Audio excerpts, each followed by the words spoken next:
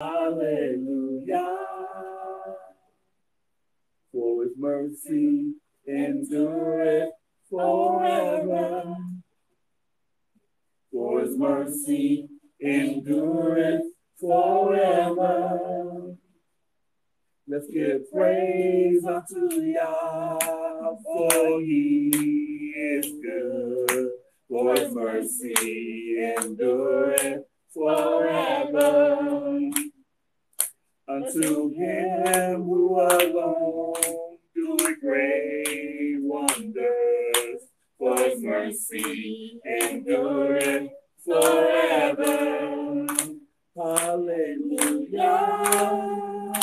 Hallelujah. Hallelujah. Hallelujah. Unto him who made the great light, for his mercy endureth forever.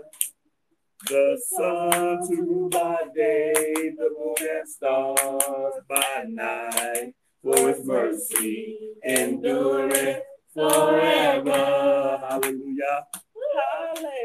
Hallelujah. Hallelujah. Hallelujah. Hallelujah. For his mercy endureth forever. For his mercy endureth forever. For his mercy endureth forever. For his mercy endureth forever. Hallelujah. Want somebody else learn the words to it, I ain't gonna sing it no more. Okay.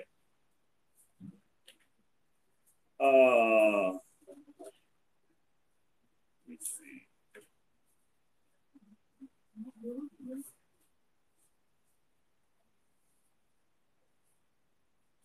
Okay. Israelites have no business in Israel. Shalom. Israelites have no business in Israel. That is, how many? That's it. That is going to be our lesson today. Sound kind of controversial, right? Yes, yes. No, yes, no, maybe. No, I mean, as long as I have been in this walk, I've always been aware of certain Israelites that decided that they want to return to the land or go back to the land of Israel. Matter of fact, I remember when I first came here in 2003, I was walking down University Boulevard and I ran into three brothers and they met them. They said, man, we're about to go back, relocate to Israel in next week or whatever. That was my first year. I was like, wow. Now, y'all know I talk about this a lot, right? But I never actually did the lesson on it. And I got into a conversation with this one brother that happened to live there that I've known for quite a while. No, not that brother, another brother.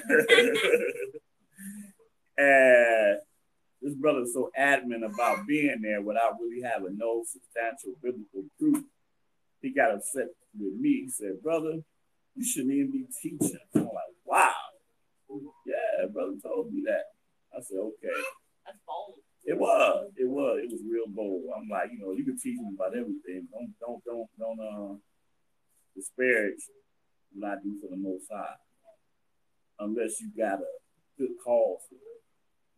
I could take that if you got a reasonable cause, but when you just, doing stuff out of your own mind, and then, and one thing about me is that if it's in the scriptures, I'm gonna teach it. Line upon line, precept. If it's of my own opinion, I ain't gonna teach it. Because I ain't got nothing to read from it from. I mean, to me, that makes sense. But so I'm gonna deal with this today concerning Israelites. We have no business in Israel, and we're gonna see if any of these scriptures that we read is going to line up with that notion of us being in Israel. So, and this is going to be a two-part because I started working on this lesson. I'm like, man, it's a lot more than I thought.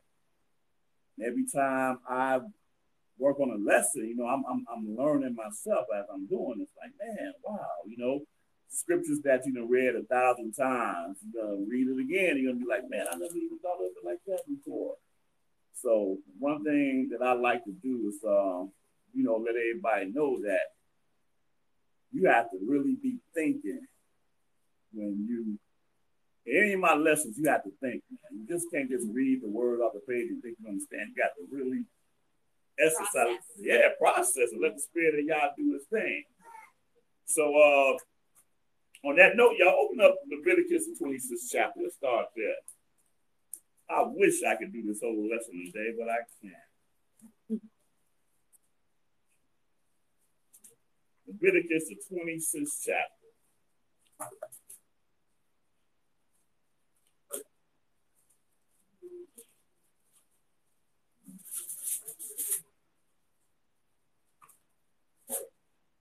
Okay. Leviticus 26th chapter. And we're going to start this off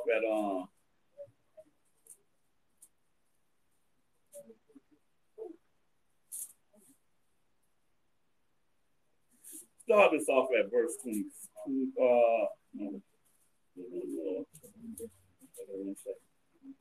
Right.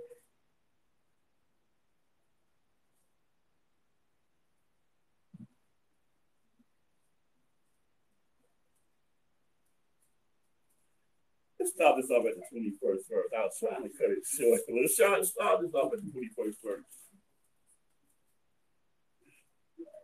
And if you walk contrary unto me, I will not hearken unto you. I will bring 7 times more plagues upon you according to your sins. I will also send wild beasts among you, which shall rob you of your children and destroy your cattle and make you few in number, and your highways shall be desolate. And if you will not be reformed by me by these things, but will walk contrary unto me, then will I also walk contrary unto you, and will punish you yet 7 times for your sins. And I will bring a sword upon you that shall avenge the quarrel of my covenant. And when ye are gathered together within your cities, I will send the pestilence among you, and ye shall be delivered into the hand of the enemy. And when I have broken the staff of your bread, 10 women shall bake your bread in one oven, and they shall deliver you your bread again by weight, and you shall eat and not be satisfied. And if you will not for all this hearken unto me, but walk contrary unto me, then will I walk contrary unto you also in fury, and I, even I, will chastise you 7 times for your sins. And you shall eat the flesh of your sons, and the flesh of your daughters shall you eat. And I will destroy your high places, and cut down your images, and cast your carcasses upon the carcasses of your idols. And my soul shall abhor you. And I will make your cities waste, and bring your sanctuaries unto desolation. And I will not smell the savor of your sweet odors. And when we think of desolation, we think of what? We think of emptiness, right? Desolate, like nothing there. But that's not, and I'm going to show 2 places where it talks about this. And this is the first place here. Let's explain what desolation means right there in that verse. And I will bring your land into desolation, and your enemies which dwell therein shall be astonished at it. And I will scatter you among the heathen, and will draw out a sword after you, and your land shall be desolate, and your cities waste. Right, so all of this murdering and stuff that's going on in our communities, wherever we live at, Jacksonville, Chicago, every place, that's that sword that he drew out after us, right? And this lesson isn't about the curses, so to speak. There's so many different lessons that I could do in regarding the curse, but it is about, I just want to stay in the context about how we Israelites not belong, should not be in Israel. have no business in Israel right now. But go ahead. Then shall the land enjoy her Sabbath, as long as it lies desolate, and ye be in your enemy's land. Even then shall the land rest and enjoy her Sabbath. Right. It said the land should be desolate, but actually you're going to find out that desolation means that it will be our enemies that will occupy the land. We will be scattered among the heathen, as it says here. And as long as we're not out in the land, it says, as long as it lies desolate, it shall rest. Go ahead. As long as it lies desolate, it shall rest, because it did not rest in your Sabbath when you dwelled upon it. And upon them that are left alive of you, I will send a faintness into their hearts in the lands of their enemies, and the sound of the shaking leaf shall chase them, and they shall flee as fleeing from a sword, and they shall fall when none pursues, and they shall fall one upon another, as it were before a sword when one pursues, and you shall have no power to stand before your enemies, and you shall perish among the heathen, and the land of your enemies shall eat you up, and they that are left of you shall pine away in their iniquities in your enemies' land, and also in the iniquities of their fathers shall they pine away with them. If they shall confess their iniquity and the iniquity of their fathers with their trespass, which they trespassed against me, and that also they have walked contrary unto me, and that I also have walked contrary unto them, and have brought them into the land of their enemies.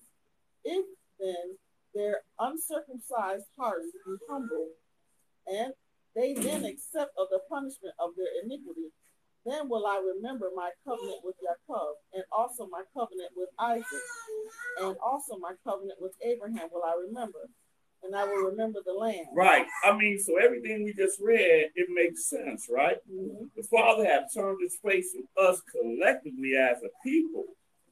And we're going to be in our enemy's land. We're going to die in our enemy's land. We're going to pine away in our enemy's land. That's where we're going to be. And the thing is this. I use this analogy all the time anytime I talk about this. A lot of analogies I'm going to use. But this is our Father speaking, right? As a father, you try to do the best that you can for your children, right? If they can have their own place in their room, and you put games, TV, the cable, and all that in there, that's good. Your children are doing good. But then, if they do something contrary to what you have taught them, then there needs to be a punishment. And so you tell them, you say, I'm taking your PlayStation out, I'm taking this out, but you stay in your room, whatever, don't come out, right? At what point is it that you tell your child, well, whenever you feel like coming out, you come on out? Where does that happen? Who does that? If your father, your mother, your parents say, this is what you need to do, punishment, 1 week, 2 weeks, that's what it is. So our Father had thrust us out of our land.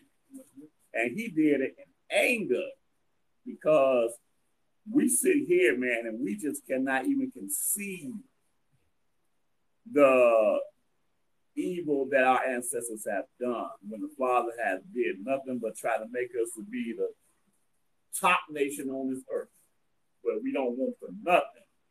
And everybody was just supposed to look at us and be like, man, I want to serve their Elohim. But we did everything contrary. So the thing is that if he done brought us out of our land and told us very specifically how we would go back in the land, how would you describe an Israelite that be like, you know what, I'm Israel, I know I'm Israel, so I'm going to go back in the land anyway. But you go back in the land and you know that you don't rule the land. You know your enemy rules that land. See, I'm not saying nothing I'm making up. I'm just telling you the raw and uncut truth. there's nothing about that land right now. The land is defiled. Anytime the Father speaks about the glory of the land, he either talks about before or he's talking about future. But right now, it is not the place where you can set up any type of kingdom. Like right now, you got the group out of Chicago. They left Chicago in 1967. And they called themselves the Kingdom of God. We always called them KOG. But when they started using sacred names, they changed it to Kingdom of YAH. But it was the Kingdom of God at first. And they had these restaurants called Soul Vegetarian. I don't know if y'all heard of these restaurants there in various cities. But one thing that they don't tell people, and it's weird because I happen to know this because when I lived in Chicago, there's a library at Chicago State University has their own library.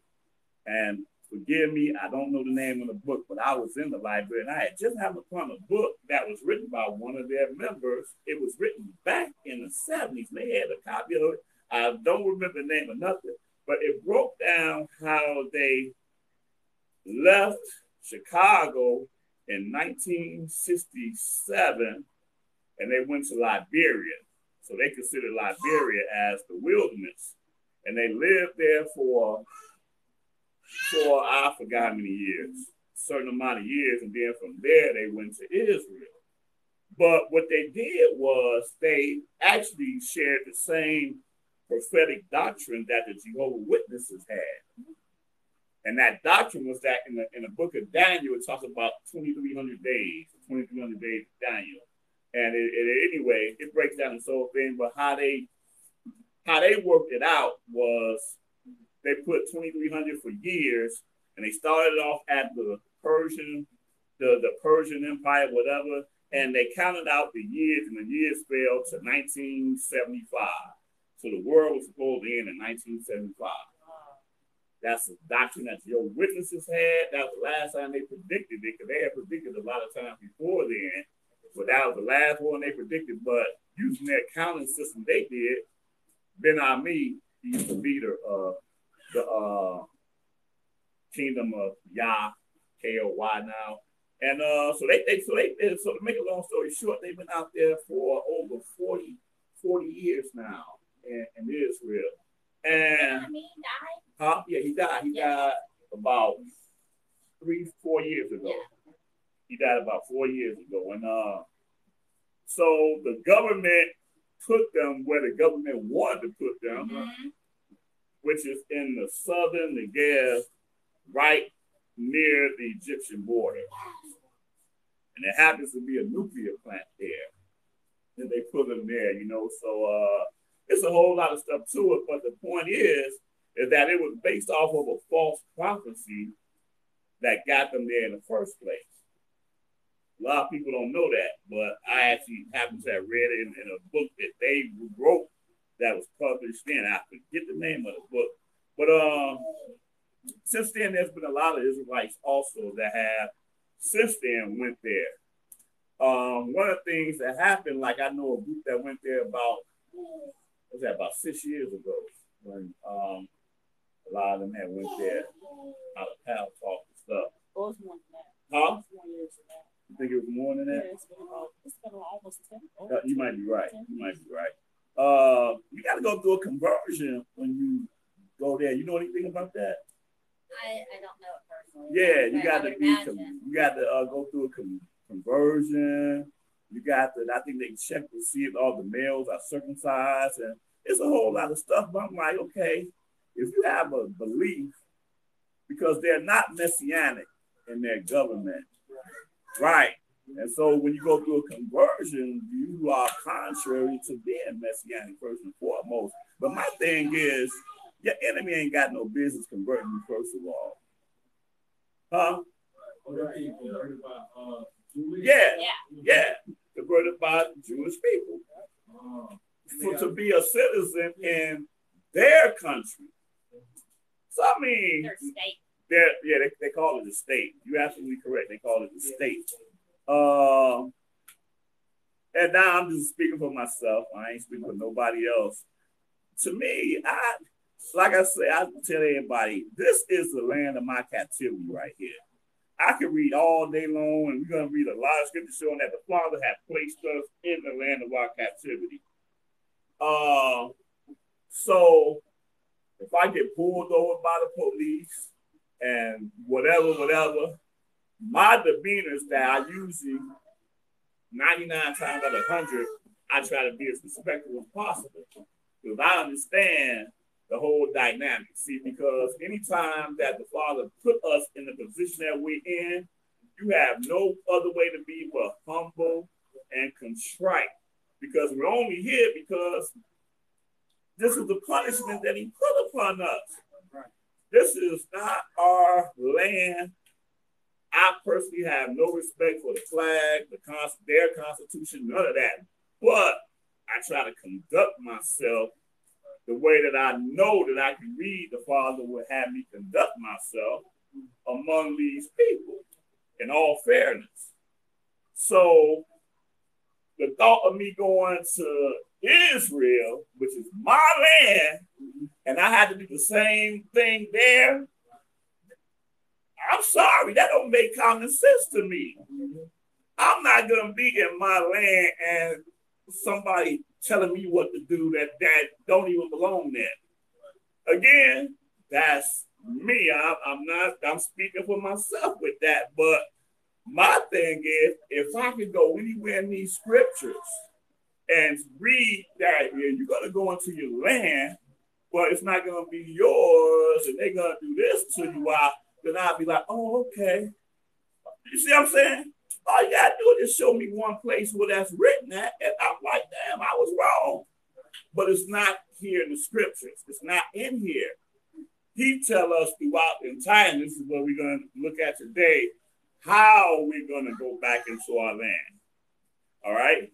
So here in Leviticus 20, well, what did we leave off at? 43. 43? I'm sorry. Bear with me one moment. He says in 40 that if they shall confess their iniquity, it don't say you, it says their, meaning it don't just talk about me, or I confess my iniquity, so because I did something that you haven't done, I can go back. That ain't what it says. Bro, it says there as a nation, if they should confess their iniquity and iniquity of their fathers with their trespass, which they trespass against me, and that also they have walked contrary unto me, and that I have walked contrary unto them, and have brought them into the land of their enemies. So yeah, that right there is some consciousness for you right there. Because if you look like me and you don't understand that you're in the land of your enemies, you have no consciousness about you. You are in the land of your enemy. Simple as that. Again, this is me, not nobody else. I don't care who sits in the Oval Office. I don't. I get tired of my people telling me how important voting is. This is not my country.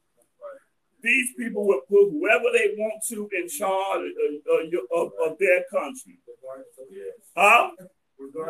Regardless. See, as a people, y'all, we have to learn, and again, it's just me, how to function regardless of who's sitting in there. Because every real culture, when I say real culture, I mean whether they're Indians, whether they're Jewish, whether they're whatever, Chinese, whatever, they don't care about who's the president of this country. They work together and do what they have to do in order to thrive here. Why in the world don't we see that? We don't even want to talk about, oh, you are insulting your own ancestors that died for you the right to vote. I'm like, that's funny. So did any Chinese people die for the right for them to vote? Did any Italians die for the right for them to vote? Thank you. What you're saying don't make sense. You know, I have ancestors that died for the right for their descendants not to have nothing to do with this country. What about them? I had ancestors that died because they refused to participate in the heathens' Christianity, Christmas, and all that stuff. See, you don't want to talk about those ancestors. You want to talk about the ancestors that had the slave mentality.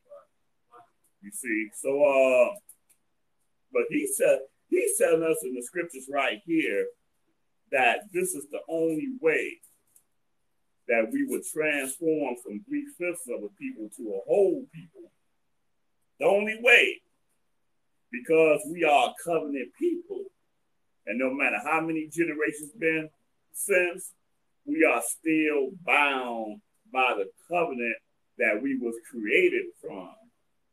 Does that make sense? He said 42. Then, I'm sorry, I missed the important part here. At the middle of 41 says, if then their uncircumcised hearts be humble, and they didn't accept the punishment of their iniquity. Okay, so we know what circumcision in the flesh is. I'm sure y'all know what that is, circumcision, right? For those of you who don't know, what I'm about to say. That you got circumcised at a very older age. age. Right, exactly. I was circumcised. I wasn't circumcised at 8 days, so I was circumcised at 25 years old. I was a grown man, and I was circumcised. Why y'all laughing? You know his reaction. Oh yeah. He said, "What?" Absolutely. I had missed the Passover the previous year because you're not supposed to partake of the Passover if you're not circumcised. And I said, I'm not going to miss Passover next year. So I went and got it. Cook County Hospital, Chicago. But circumcision of the heart, because he says, if then they uncircumcised hearts be humble, what does that mean, circumcised heart? What does that mean? The heart has to change. Okay. All right. It's about purifying yourself with getting rid of the old you and the new you coming in. Okay. You know. Okay. And you agree to this as a couple of changing. Okay. Changing from your old ways into the way that he wants us to go. Right. And so the way that you want us to go is what? Simply? The law. The law. Keeping the commandments. Right. So, can your heart be circumcised and you not keeping the law? No. Impossible. Right. And it's very important to understand because Christianity will say, well, the Father ain't dealing with the Christianity, with the circumcision of the flesh. He's not dealing with that no more. He's dealing with the circumcision of the heart. But we read the circumcision of the heart throughout the Old Testament, believe it or not. It mentions circumcision of the heart at least 3 times. That's not a New Testament concept. So therefore, circumcision of the heart has to mean the exact same thing. If it meant what you just said in the quote-unquote Old Testament, it means the same thing in the New Testament. Okay? So in other words, there was a time when I wasn't keeping the law. I wasn't keeping the Shabbat. I was eating anything that I could put in my mouth and blase. Not being respectful of my neighbor, anything that you could think of, I was guilty of. But like you say, get that heart circumcised, and now you find that you have to walk different from that ignorance that you was walking previously, right? He wants us as a people to comprehend this and understand this. And then the second part about the circumcision of the heart, and he said, and they then accept the punishment of their iniquity. If I go back to the land because I feel like I need to go there, I'm not accepting the punishment of my iniquity. I'm not. You see how simple this is. There's a difference between wanting to do what the Father say and wanting to do our own will. And just like I said in previous lessons, King Saul was good like that, man. He had the zeal, and he thought when he did certain things, he was doing the Father's will, but he was not doing the Father's will. he was doing absolutely contrary to what the Father said. But and that's how some of us are. You know, this ain't like in a one particular place in the scripture and you might have missed it. No, this is all throughout the scripture that we're talking about what the Father requires from us so that he will bless us collectively as a people. Which is why we're told not to lean on to our own understanding. Correct. And but see, that's what we do. We try to justify our actions just by philosophy, deceit, or whatever. But man, I'm telling you, you don't want to be on the wrong side of the Father, especially not in this day and time. 43. 342, I'm sorry.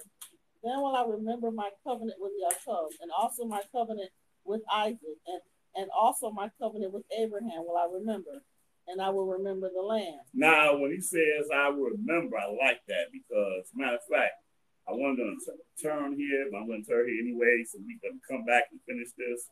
But I'm going to show you what happens when the Father remembers the covenant that he made with Abraham, Isaac, and Jacob. Keep your finger here, but turn to Exodus, the 2nd chapter.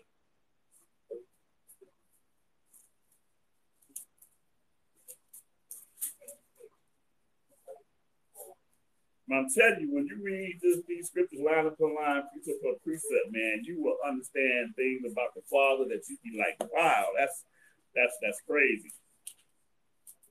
Okay.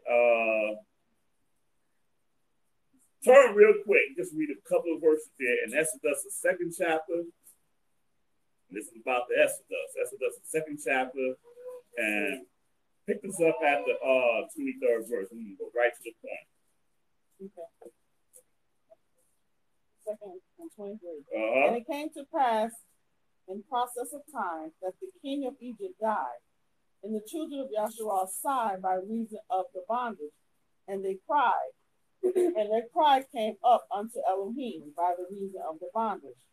And Elohim heard their groaning, and Elohim remembered his covenant with Abraham, with Isaac, and with Jacob. And Elohim looked upon the children of Yasharah, and Elohim had respect unto them. Wow.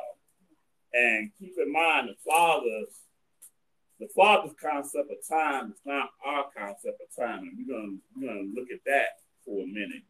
You know, sometimes we could be in this walk, things happen to us so bad, and we'd be like, man, what am I keeping these commandments for? What am I doing all this stuff for? And I'm still in this same condition, this condition. I'm done with this. I don't want no parts of this, man. I need to join myself with something that agrees with my spirit. Something that's going to make me feel good. I'm tired of feeling. That's what we do. But you only do that because you just don't know how the Father operates. The Father knows everything that we're dealing with, everything we're going to believe that he knows that.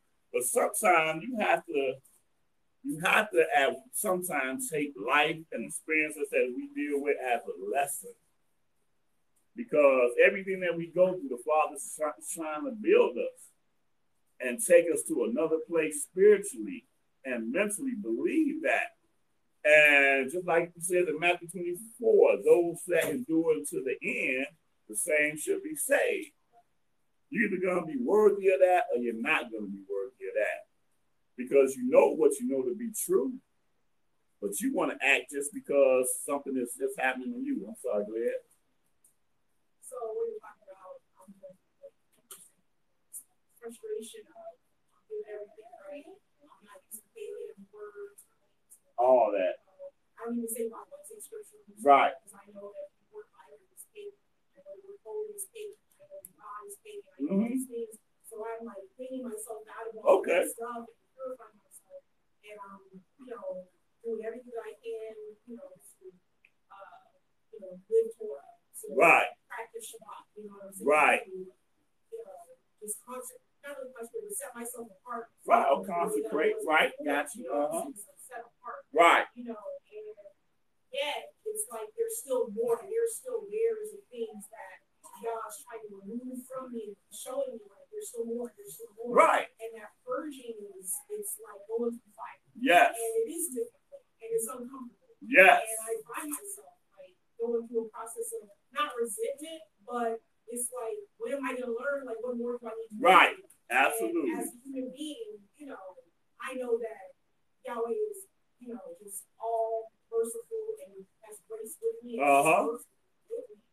But I'll admit, you know what I'm saying? I'm human and I have those thoughts. Right. That we're talking about.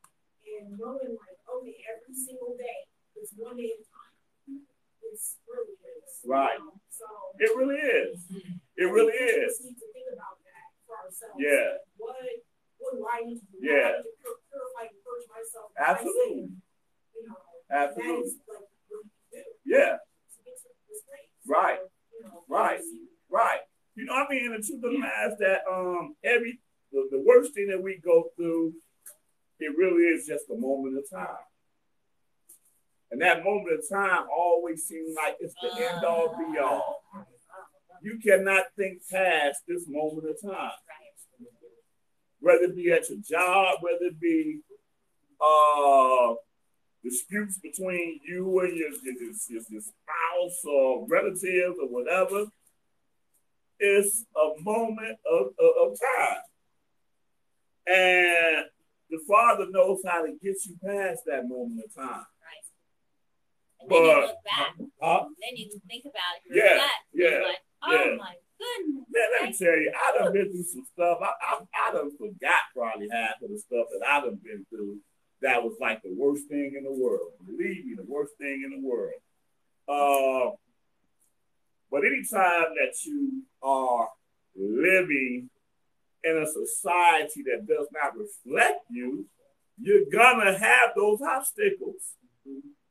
First and foremost, when you are doing something different than what other members of your family are dealing with, you're going to have these obstacles. This is not the place where you walk in and then you be told something very great and very, it's not that, you know. And I don't know how to be a soothsayer, you know. Be like Sheldon on Big Bang Theory. There. I'm not like that, but I'm just saying, no, I mean, the thing is, you know, we have to recognize what we're dealing with. Again, I'm always keep using Nick Cannon as an example because the thing is so great. But I mean, the young brother had no idea where he would be at in having this simple conversation with Professor Griff. He had no clue. A year ago. But yeah, that was a year ago. But see, he made the mistake of reposting it. And when he had reposted it, and all of a sudden it was it went into the right channels, I guess, whatever. But the brother had no clue, you know. And there's no telling where his mind is right now. I don't even want to guess, but I'm just saying that that is just an example of what you're going to deal with if you're trying to walk according to the Most High and His truth. You're going to have to deal with stuff like that. And are you ready to deal with stuff like that? But again, the Father, he even after he said he remembered his covenant, it was not an instantaneous thing, you know. It still was things that he had to put into motion with Shemaiah, aka Moses. He had to put things in motion with him and get him ready, you know. And I like how the Prince of Egypt depict him in this aspect. If you all seen that, right? That when he went back to the court to do what the Father told him to do, he had to deal with the whole dynamic of, damn, this is a place where I used to be celebrated, you know, where I was loved by this person, that, but now they're about to look at me like I'm crazy. And they hadn't seen me for 40 years. It was 40 years since he had been gone and lived in Midian. So that's how long the Father had this plan in place using him, which really it was at his birth. So the Father already had this plan from his birth, at least from his birth.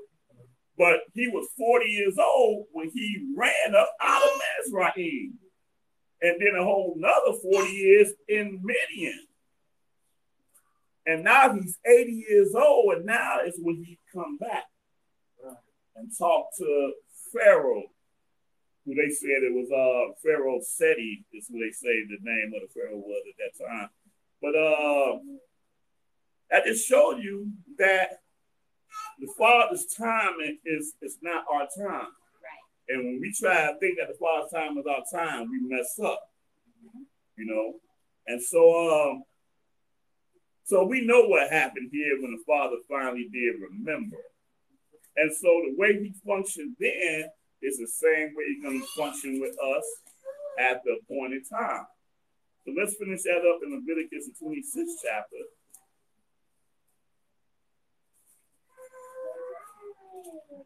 Leviticus, the 26th chapter, and verse 43. And the land also shall be left of them, and shall enjoy her Sabbath, while she lies desolate without them. And they shall accept of the punishment of their iniquity, because they despise my judgments, and because their soul abhorred my statutes. And yet for all that, when they be in the land of their enemies, I will not cast them away, neither will I abhor them, to destroy them utterly, and to break my covenant with them. Wow. For I am Yahuwah, their Elohim. Wow. But I will for their sakes remember the covenant of their ancestors, whom I brought forth out of the land of Mizraim in the sight of the heathen, that I might be their Elohim. I am Yahuwah. These are the statutes and judgments and laws which Yahuwah made between him and the children of Yasharah in Mount Sinai by the hand of Shemaiah. Wow, that's powerful there. All right. Moving right along. Deuteronomy, the 4th chapter. It's my favorite chapter in the whole book. Are you saying that or are you quoting me? I'm quoting you. I'm going to give you a vacation because you come to class too much. I must wear your shirt for the 20th anniversary. Huh? I must wear your shirt. Oh, for the okay. 20th Yeah. All right. Deuteronomy, the 4th chapter. Let's pick this up at the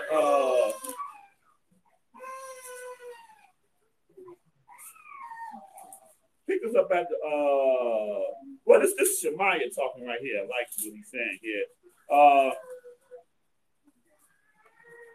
Start this up at the 21st verse. Deuteronomy 4th chapter, the 21st verse. Furthermore, Yahuwah was angry with me for your sakes, and swear that I should not go over Jordan, that I should not go in unto good land, which Yahuwah thy Elohim give me for an inheritance. But I must die in this land. I must not go over Jordan, but ye shall go over and possess that good land. Take heed unto yourselves, lest ye forget the covenant of Yahuwah your Elohim, which he made with you, and make you a graven image or the likeness of anything which Yahuwah your Elohim hath forbidden you. For Yahuwah your Elohim is a consuming fire, even a jealous Elohim. And I like, and when he says, take heed unto yourself, lest you forget the covenant, and the covenant is the law. You know, I mean, just think of the time past when you didn't know the law. And it's just the stuff that you used to do. And you would swear that the stuff that you doing, that you did, that's always going to be you. You will always be doing that. You never thought that you would not be. I remember, like me, I used to love to play video games. I ain't saying nothing wrong with video games. I'm just using that example. And I could never imagine one day when I ain't got a controller in my hand. I could have better to see for y'all young people, there was a thing called the Super Nintendo. I was big time with that. That's where Street Fighter came out on, man. And bro, I was a fiend for Street Fighter. You could not tell me there would be a 24-hour period when I wouldn't have a controller in my hand, you know. Since then, like at home, we got a Wii, we got a PlayStation 3. I know y'all like that's still old.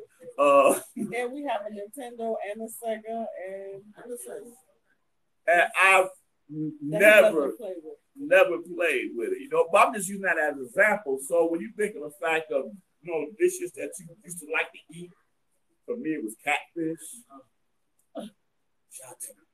You know, catfish. But I'm just saying, So the point when he says that take heed of yourself, the thing is that when you start keeping the law, it has to become a part of you, right? And when it becomes a part of you, now you function in a way in which you detest the dynamic of not keeping Sabbath. Where at one time, the thought of keeping Sabbath was not really something that was pleasing. Does that make sense? This might not be all y'all experience, but I'm just that somewhere down the line, when you start keeping the law, there's something that you're doing that at one point you've been like, no way in the world, no way, no way, whether it's the diet or whatever, it's something. But when it becomes a part of you, that makes the whole concept of what did I just read? The whole concept of it, I'm sorry, my page turned. Of not forgetting the covenant. Because now it's a part of you now. You see what I'm saying? So that's how you do it. It just becomes a part of you. Go ahead. 25. Deuteronomy 4 and 25. When you shall beget children and children's children, and ye shall have remained law in the land, and shall corrupt yourselves, and make a graven image or the likeness of anything, and shall do evil in the sight of Yahuwah your Elohim to provoke him to anger. I call heaven and earth to witness against you this day, that ye shall soon utterly perish from off the land, whereunto you go over Jordan to possess it. You shall not prolong your days upon it, but shall utterly be destroyed. And Yahuwah shall scatter you among the nations, and you shall be left few in number among the heathen, whither Yahuwah shall lead you. Right, and again, like I said last week, we're in just about every nation on the face of this earth, but we're the minority in all of those nations. But we're there, though, few in number among the heathen. Okay, where he has sent us. Go ahead. 28. And there you shall serve idols, the works of men's hands, wood and stone, which neither see, nor hear, nor eat, nor smell. Right, and so, you go into some of these churches got these idols in their churches, right? But because nobody and all these people in the church understand what thus says the Most High, ain't nobody rebuking them in their sanctuary for having this idol in their church. That just tell you that Yah is not there. Go ahead. But if from thence you shall seek Yahuwah your Elohim, you shall find him. If you seek him with all your heart and with all your soul. That's something else. Man, I mean, come on, that's just deep. It says, from there, in a place where he hath sent us, if you seek him, you will find him. That's an amazing prophecy. How in the world can that be if all the people in other lands are serving idols, but yet you're able to find him because you saw him? Right here. Huh? Right here. Well, first is right. The first is right here, though. Oh, right, yeah. You see what I'm saying? This you're gonna find him here.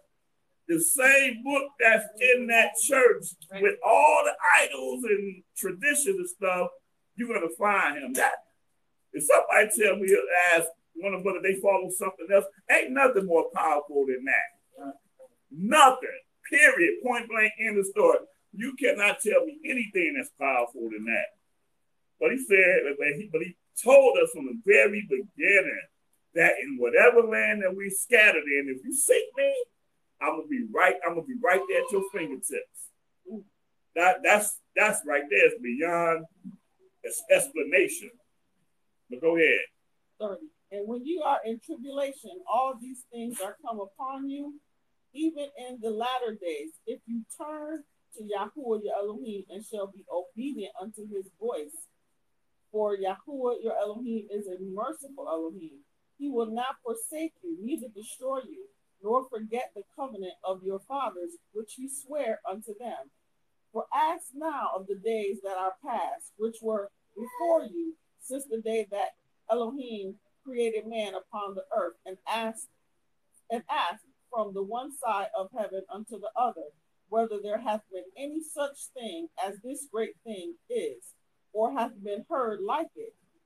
Did ever people hear the voice of Elohim speaking out of the midst of the fire, as you have heard and lived? And see, that was our forefathers' testimony that he's asking them about. And guess what? All these years later, we have a whole different testimony that we could testify about. Like, wow, he told us that we would find him, and we found him after all that we done went through. That's a testimony, but that's not their testimony. But go ahead. Or hath Elohim essayed to go and take him a nation from the midst of another nation by temptations, by signs, and by wonders, and by war, and by a mighty hand, and by a stretched out arm, and by great terrors, according to all that Yahuwah your Elohim did for you in Mizraim before your eyes? Unto you it was shown that you might know that Yahuwah, he is Elohim. There is none else besides. Absolutely, y'all. You can boldly declare that he is Elohim and none else. Period. Point blank in the story. Moving right along, let's go. And when he says that, and when you are in tribulation, all these things are come upon thee in the latter days. In the latter days, we're in the latter days right now. This is the latter days. You ain't supposed to be in your land in these latter days. Right. In the place that he puts you there, and in the captivity, is where he's going to deliver us from, and it's where we're going to be experiencing all these tribulations. Because see, their mindset is that, oh, this place right here is horrible. Babylon is horrible. I'm going to go to the land of Israel. And some of these uninformed Hebrews call it heaven, actually. If you ever be in a conversation with them, it's crazy. But ain't nothing that they're doing is according to any prophecy in these scriptures. 1 Kings 8 chapter. 35. Mm-hmm.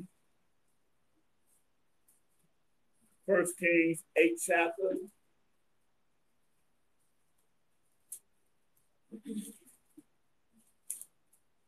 And y'all know I read this a lot, and it's certain passages, I'm telling you, you can get so much out of the passages because it speaks to a certain topic. And then you read it again, and you're dealing with a whole different topic. Right. But it speaks to that too. Mm-hmm. But brother hit me up earlier and asked me about when we prayed toward our land. And this was it here. Did you read it? No. I'm talking, man, I asked my brother that hit me up. No, I didn't read it. What are you talking about? I said, brother called me up earlier. Oh, called you. I thought you said it was something on Facebook. I don't know. Oh, no, I'm sorry. Okay. No, yeah. He asked me about it. Oh. 1 Kings 8 chapter, let's go to, pick this up at verse 41.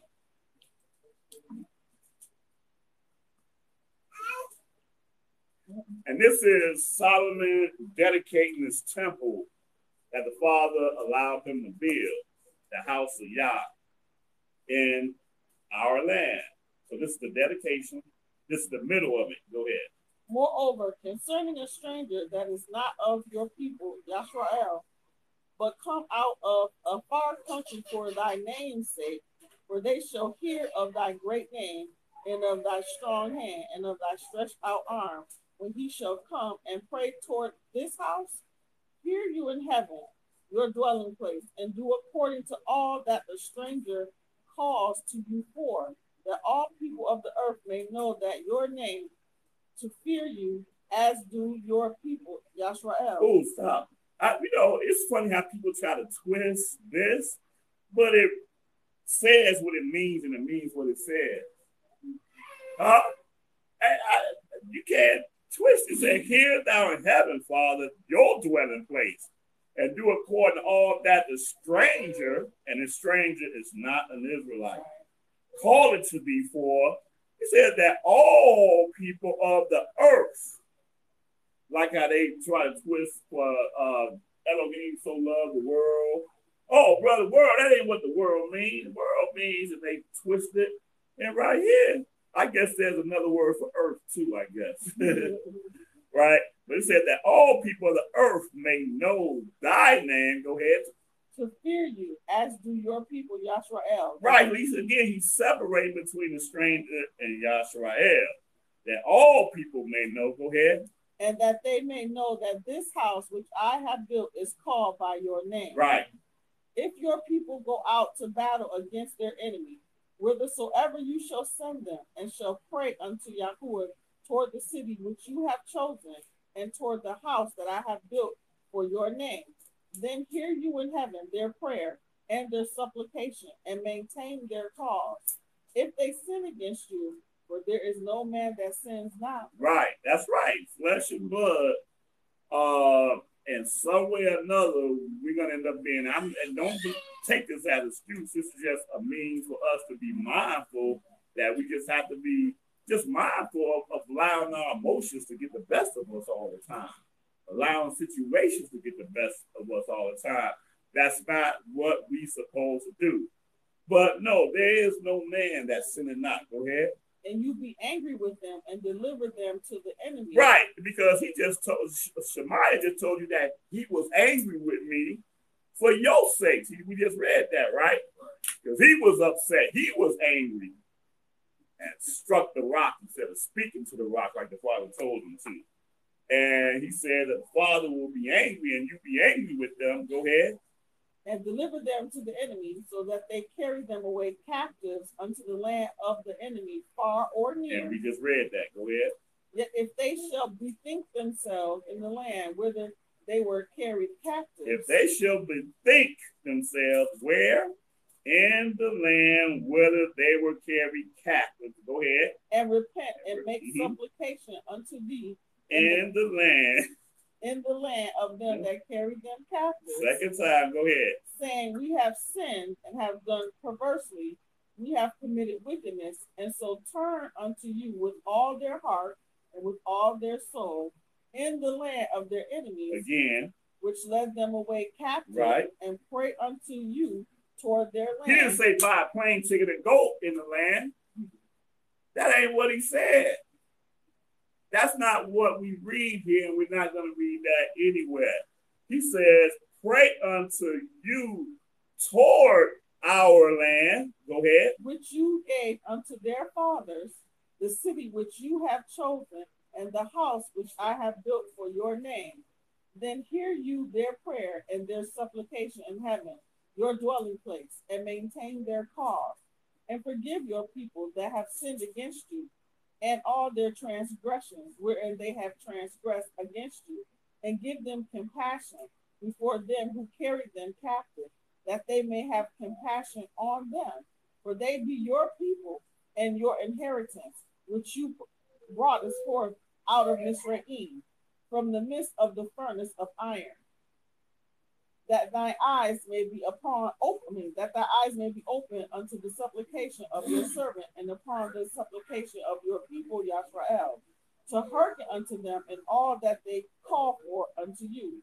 For you did separate them from among all the people of the earth, to be yours, your inheritance, as you spake by the hand of Shemaiah, your servant, when you brought our fathers out of Mizraim, O Yahuwah Elohim. All right. Okay. Deuteronomy, the 30th chapter.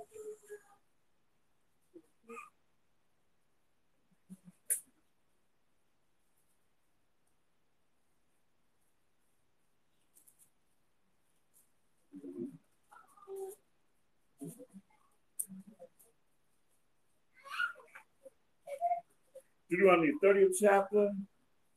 Let's begin this at the first verse.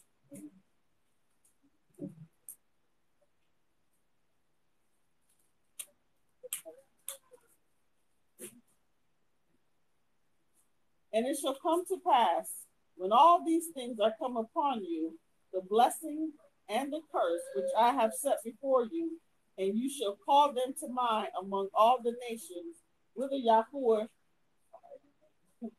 Yahuwah, your Elohim, has given you. Right. So again, he's telling us prophetically that when we have done this in the land where we were driven, we read that so many times at this point, and I think we only, 30 minutes of lesson, something like that, but go ahead. And shall return unto Yahuwah your Elohim, and shall obey his voice according to all that I command you this day, you and your children, with all your heart and with all your soul, that then Yahuwah your Elohim will turn your captivity and have compassion upon you, and will return and gather you from all the nations whither Yahuwah your Elohim has scattered you. Oh, wait a minute. So that's one criteria. It said that he will have to return in order to gather us. Right? Not somebody tell you, you got to save up all your money if you want to go to the land. Save up your money. Work hard, save your money. That don't even sound like anything we can read in the scriptures. He said he will return. And I'm going to say it, we're going to read it later. When he returns and gathers us, y'all, the whole world is going to know about it. See, our people over there that's in the land right now, they're not sanctified in the land. They're strangers in their own land. Yep. I have videos that people are there, the so-called Jews, right? That they are actually showering their face and telling them they shouldn't be here, calling them names, and all those things. Those are not things they said that they're supposed to be in the land doing. Man, if I showed y'all some videos of what's going on over there, it would trip you guys out. You see this one video? Oh man, it's a sister sitting down like you sitting down here. That was a Jewish couple, and they were older or something like that. And the sister, the Jewish lady, she did something and kissed her, something like that. She walked away, but the guy threw up on her. Spit on her. Yeah, but that didn't look like spit. That looked like throw up. It was like, y'all saw that? It was like, damn. I don't know what the story was behind that, but it was like one of the grossest things I had ever seen, man. I was like, man. So again, if that had been me in my land, that would have made front page. I'm going to tell you, my anger would not have ceased. It would not have stopped. I'd have been in jail letting them know that as soon as y'all let me out of here, it's going to be trouble. That's just what it would have been. But I'm just saying, but like you say, Cynthia, there's a whole lot of videos that's going. But again, that's what you go to because you ain't supposed to be there. You're not supposed to be there. Simple as that. Everything that we're reading here is just Yah's proof that we have to still plead and repent. And not only for our own actions, but the actions of our forefathers that got us in this. Because we were born in this condition, and there's a blessing as far as being the covenant people, but we're just not seeing the full extent of that blessing right now because of what we were born into. But it is what it is. Where we at? Verse 4. Okay. If any of yours be driven out unto the outmost parts of heaven, from there will Yahuwah your Elohim gather you, and from there will he fetch you. And you know what? It's funny. I'm reading this now. It just caught me. He says, just caught me. If any of thine be driven out unto the utmost part of heaven. He didn't say if you decide to go to the utmost part of heaven. He said if you be driven. So everywhere you are, you were driven there. Right? and not with a car. If any of you be driven out with the outmost part of heaven, go ahead. Finish it again? No, in the middle, from thence. Oh, from thence will Yahuwah your Elohim gather you, and from there will he fetch you. And Yahuwah your Elohim will bring you into the land which your fathers possessed, and you shall possess it. Well, stop. He shall bring you into the land which your fathers possessed, and you shall possess it. That's the only way you're going to be in your land. You possessing it. Not you going to get a visa, and these people stamping a visa, and then right now, you don't even have permanent residence in Israel. They tell you, look, bro, you got 90 days. 90 days, you better be up out of here. That's how that works. If they give you the 90 days to begin with. Go ahead. And he will do you good and multiply you above your fathers. And Yahuwah your Elohim will circumcise your heart. There it is again. This is the new covenant right here. Go ahead. And the heart of your seed to love Yahuwah your Elohim with all your heart and with all your soul, that you may live. Right. And Yahuwah your Elohim will put all these curses upon your enemies and on them that hate you, which persecuted you. And you shall return and obey the voice of Yahuwah and do all his commandments, which I command you this day.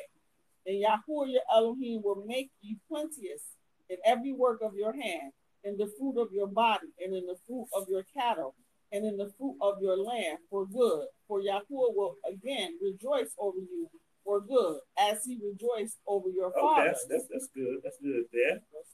But we see the consistency of what we're dealing with, why we're where we at now, and the criteria that it takes to be in our land. It's consistent. Psalms 83. Another place that I go and I can pull so much stuff up out of this passage. Well, I'm only here in the context of what we read. Psalm 83. Yep. 83rd Psalm.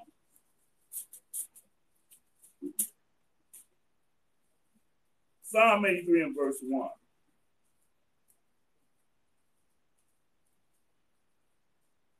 Keep you not silent, O Elohim. Hold not thy peace and be not still, O Elohim. For lo, your enemies make a tumult, and they that hate you have lifted up the head.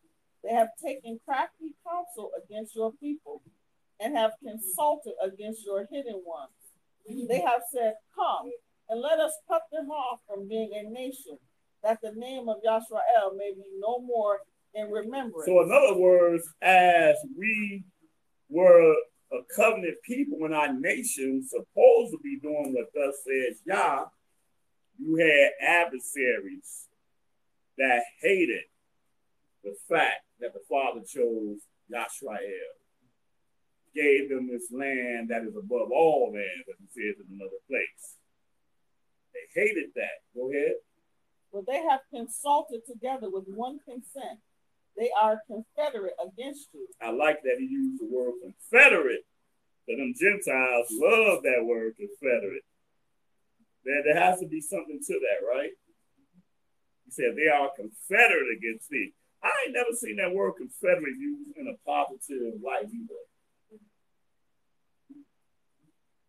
I see that word confederate for some reason it's against us, right? Okay, go ahead. The tabernacles of Edom. Okay, so Edom is the first person, not person. That's another thing. Here's something interesting too. Every time you see the word Edom in the scriptures, it's referring to a nation. If people don't notice that, when you see the word Esau, it's usually referring to the person. Even though we know that they're one and the same, because like in another place it says, Esau have I love, but somebody finish that for me. Same thing with Jacob. Every once in a while, Jacob might be described as a people, but not usually. Israel is usually always called Yeah. And just a few times he might call us Jacob. But Jacob is always referred to as the man, just like Esau is Esau. The nation is rarely ever, if ever, called Esau. They're always called Edom. So when you read that, Jacob, I love Esau, he is talking about the actual people, the person that is, first and foremost. But anyway, it says the tabernacles of Edom, go ahead. And the Ishmaelites of Moab and the Hagarenes. Okay, and just to refresh ourselves, who is Edom again? Esau. But who is? Huh? Yeah, but what's Jacob's brother. Right, that's what I'm going at. I think sometimes we forget that. But this cat came out the same womb we came out of. We got the same mama. That makes him a Hebrew. Huh? That makes him a Hebrew. Right. All day long. That means that the language he spoke was pretty like our language. That's what he spoke. Right. He wasn't speaking Italian. Right. Or they want to say that he Roman. Right. And he was. Right. He came from out the same womb that our forefathers came from. Okay, just a little bit on that too. I like that you brought that up. You cannot, a person is only one nationality. The Father don't deal with myths.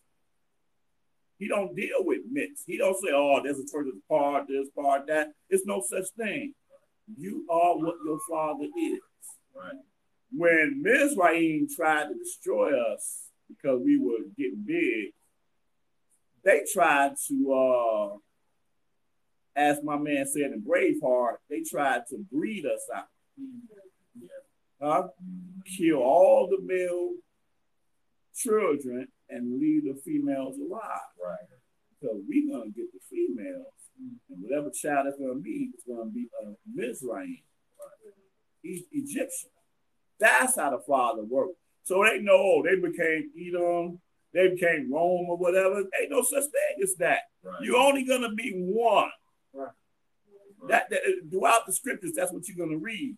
Right. Scripture tells us in the law about how there was a young dude. I don't know how young he was, but he had an Israelite mother and a Mizraim father. And he blasphemed the name of Yah. And when he blasphemed the name of Yah, the people were confused. They didn't know what to do. They had to inquire to the Father what to do with him. Because if he was an Israelite, they would have known what to do with him, but he wasn't an Israelite. He was a Mizraimite. The Father said, hey, stone him.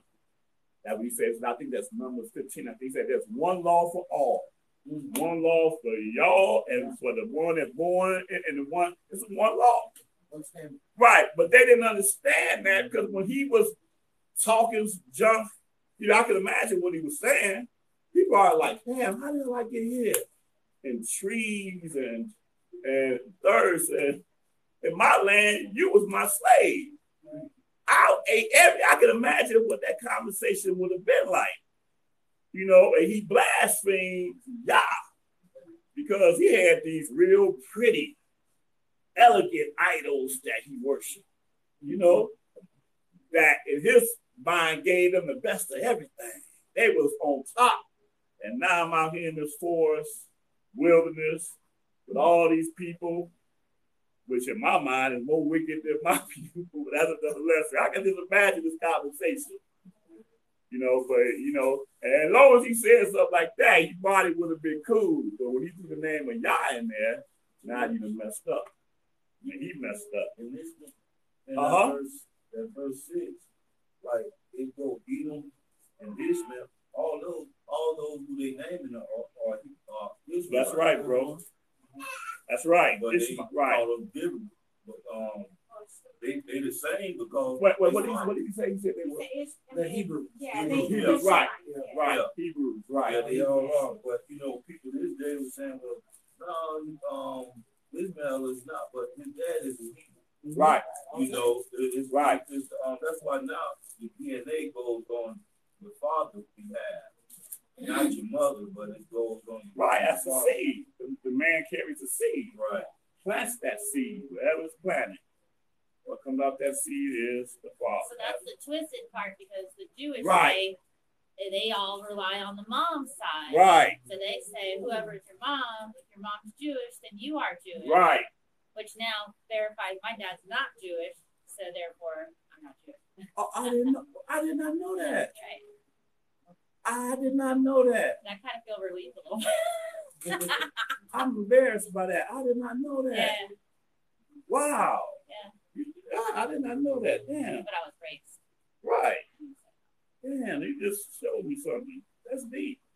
I always do it. But I see now. Well, technically they're all Gentiles anyway. That's true. Yeah. Okay. Anyway, okay, so yeah. Let's get that. I ain't got to the point yet. So skip down though. Skip down to verse 12. Who said, let us take to ourselves the house of Elohim in possession. Right. I just want to read that to show you that this has always been the plan of the nations, to take the house of Yah in their possession. And it's funny because to quote him, he said, who said, let us take to ourselves the houses of Elohim in possession.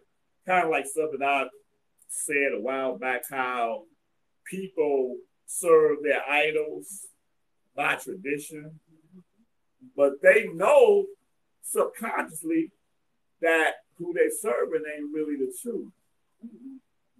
I got a partner here, Hebrew, and you don't want to mess with him when it comes down to the Bible. You understand what I'm saying?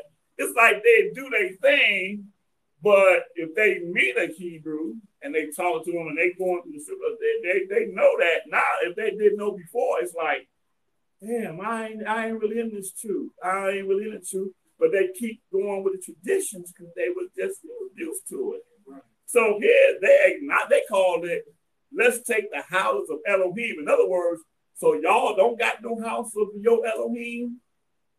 The house of Elohim ain't among the Philistines or whatever. You see what I'm saying?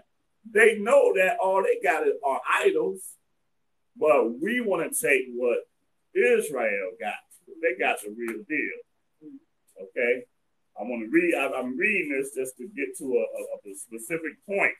But the point is that they succeeded in taking the house of Elohim. That's the point. They always wanted to do it, and eventually they got it. So we're going to read that. Let me see. Let's go into Ezekiel, the 11th chapter. Ezekiel, the 11th chapter. Yes, I am.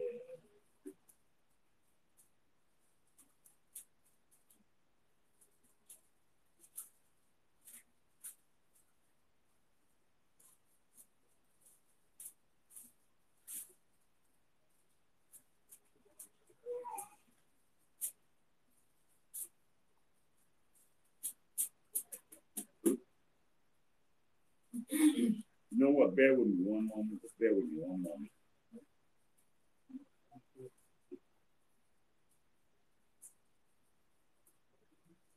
Oh, yeah, that's it. Ezekiel 11th chapter, pick this up at the 14th verse.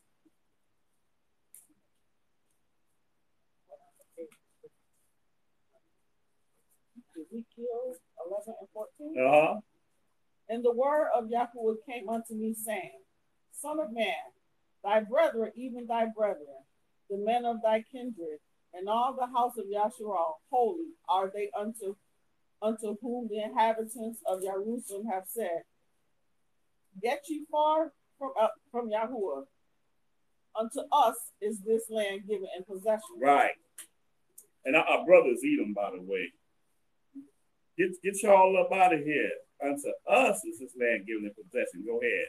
Therefore say, Thus saith Yahuwah Elohim, although I have cast them far off among the heathens, and although I have scattered them among the countries, yet will I be to them as a little sanctuary in the countries where they shall come. Right, and that goes into the whole thing that when you seek me in those places where I have scattered you, you're going to find me. So here he says that he will be to us a little sanctuary in the countries where they shall come. And he is. I don't know if you all have had this experience, but sometimes when you're in certain situations and you step outside of yourself and let the Spirit of YAH go before you, the whole situation becomes better. If you all never had that experience before, believe me, it works exactly like that. But I can testify to that. And notice I said step outside of yourself, because I know who I am, and I try to put who I am to the way in the back burner until one day it may not even exist no more, and I can look back and say, man, there I was right there. But you got to put it way in the back, because who you are is what you feel. Those feelings, man. That feelings is what's really in your heart. You say, hey, the heart is what the scripture said. Your heart is what? Deceitful. Above all. That's what the scripture said. But to us, the heart is the reality of it's our reality. It's who we are. And you can't change it. You can't change it. You can't change it. No, that's not. You can't rely on your heart? Huh? You can't rely on your heart? No, not when it's... Nah, I know. Yeah. I know. But that's what's in your heart. That's what they say. Right. You're just like... Right. Oh, yeah. And he knows my heart. That's the problem. It would have been better if he didn't know your heart. You might have a chance, but he knows your heart, and your actions are a reflection of that.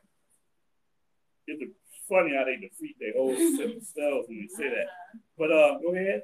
Therefore say, thus saith Yahuwah Elohim, I will even gather you from the people and assemble you out of the countries where ye have been scattered, and I will give you the land of Yashrael. So you mean tell me I'm standing here in Israel after I've spent all my money to try to get here, and I ain't got nothing? Huh? I'm blessed if I'm able to rent this place that I'm living in. I'm blessed. That ain't no blessing. No, it's not a blessing. He said, I will give you the land of Yashrael. Go ahead. Verse 18. Okay. And they shall come here, and they shall take away all the detestable things thereof, and all the abominations thereof from there. So again, if I'm there, I need to be there tearing stuff up. Right? Not walking down the street, oh, there's the temple of them. Because every religion is represented in Israel. That's what I was just thinking. Yeah, right. Right, exactly. Exactly, yep. And you walking down your own street, and you looking at this edifice, all other tourists is passing by right there, and they going, that's beautiful. Click, click, that's beautiful. Click, click. Probably said you'll be tearing that stuff up if you was there. So everything about this is so contrary to what these people are doing. Go ahead. And I will give them one heart, and I will put a new spirit within you, and I will take the stony heart out of their flesh. Ooh, that's that new covenant, y'all. We done read 2 passages that talks about the new covenant. But people think that we're in the new covenant now. We're not in the new covenant now. If we're in the new covenant now, we wouldn't probably even be here. They said no one should teach your neighbor, but we should all know him from the least to the greatest of them. You know, so that's the new covenant right there. But here, we just read the 2nd passage about the new covenant right here. That's part of us being in our land. Wow. All right. Verse 20. Oh, go ahead. And will give them a heart of flesh, that they may walk in my statutes and keep my ordinances and do them, and they shall be my people, and I will be their Elohim. And one more, just read one more. But as for them whose heart walks after the heart of their detestable things and their abominations, I will recompense their way upon their own head, saith Yahuwah Elohim. Believe that. believe that. Okay. Now let's go into Genesis the 15th chapter. It's that popular passage we're gonna read, and we're gonna get something else out of it. I'm telling you, man, you read certain things here, and you be like, man, I've read this a million times before, and damn, where did this come from? Genesis the 15th chapter. Watch this. Pray. This is just how powerful the scriptures are. Genesis 15th chapter, and I bet you can't nobody in here tell me how many times they've read this passage. Nobody in here can tell me how many times they read it. I bet you.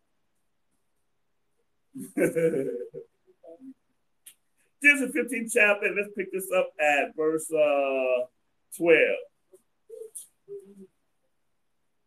And when the sun was going down, a deep sleep fell upon Abram, and lo, and horror of great darkness fell upon him.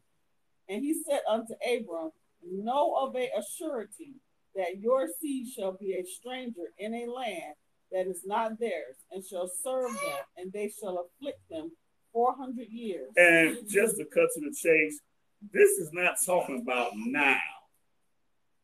This has already happened. And if there's no, well, it's a lot of proof that shows that this had happened then.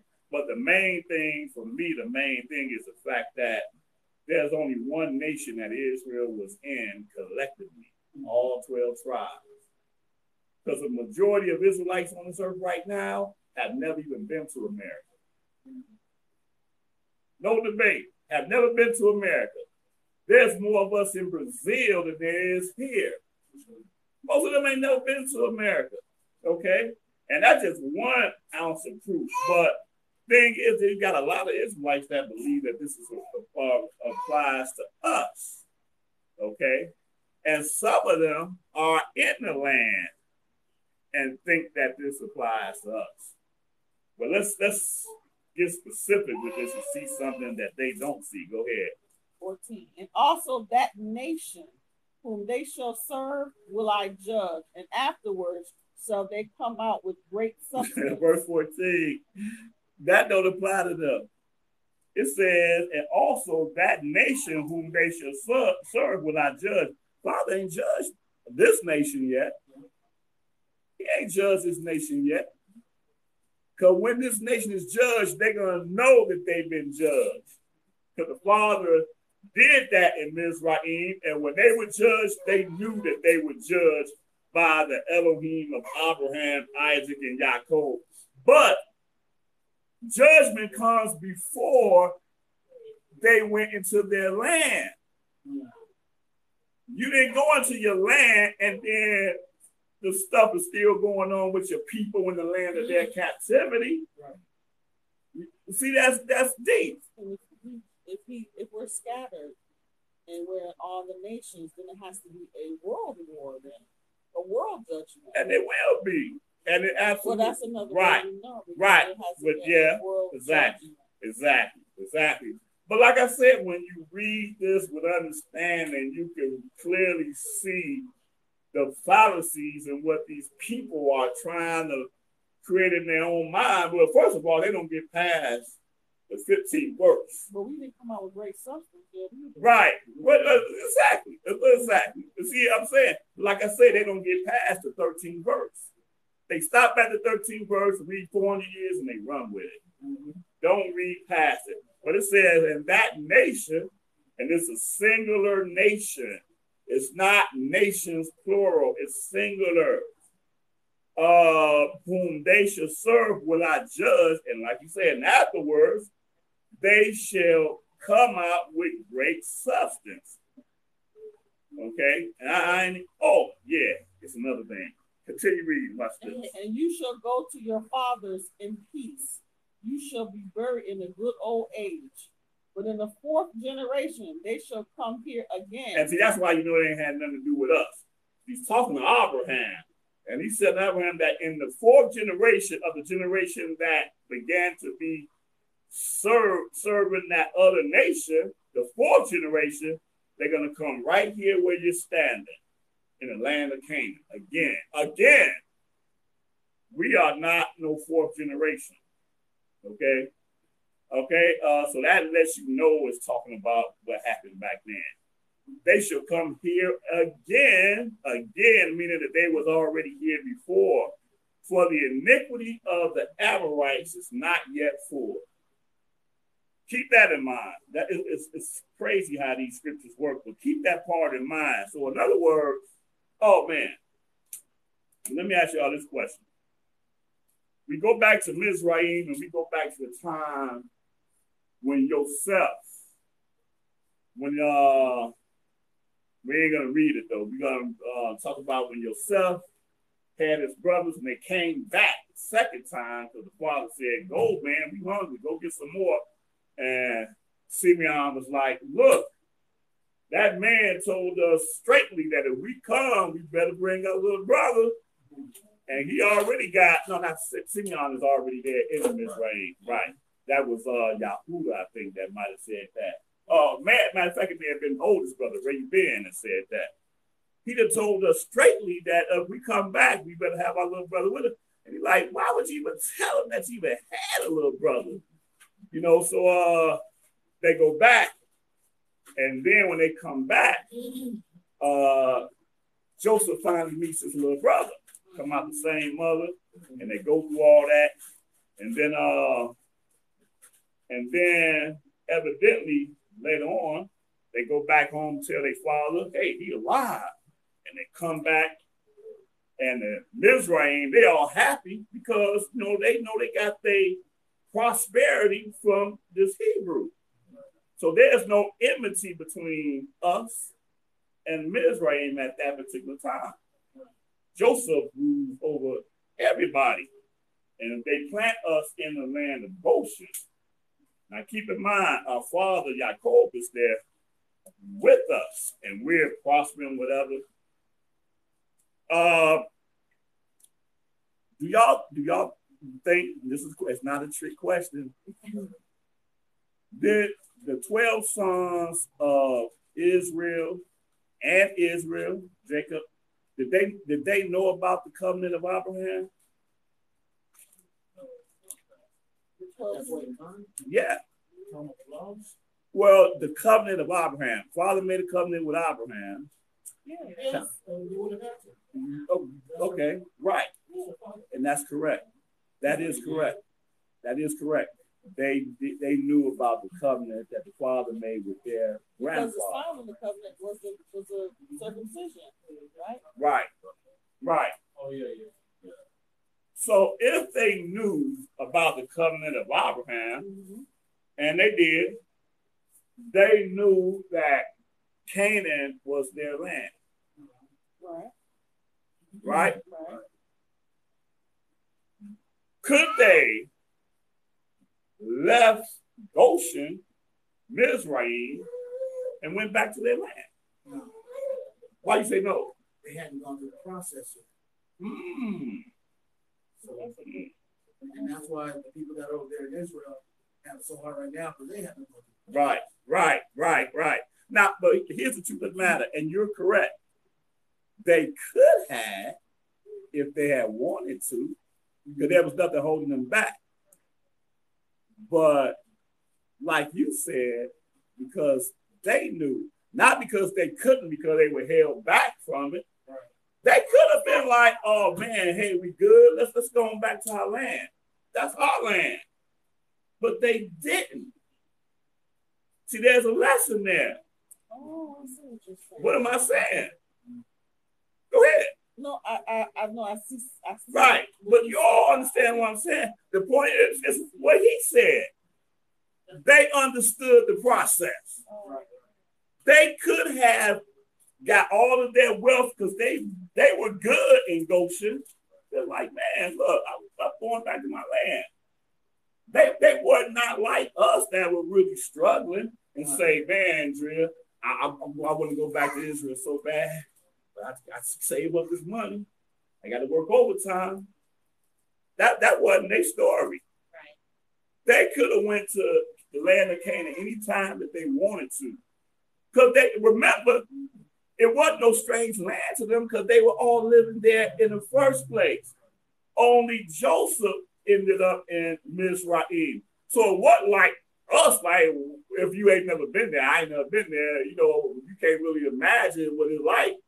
But to them, it was like this. It's to them, it was like going to Atlanta, Georgia.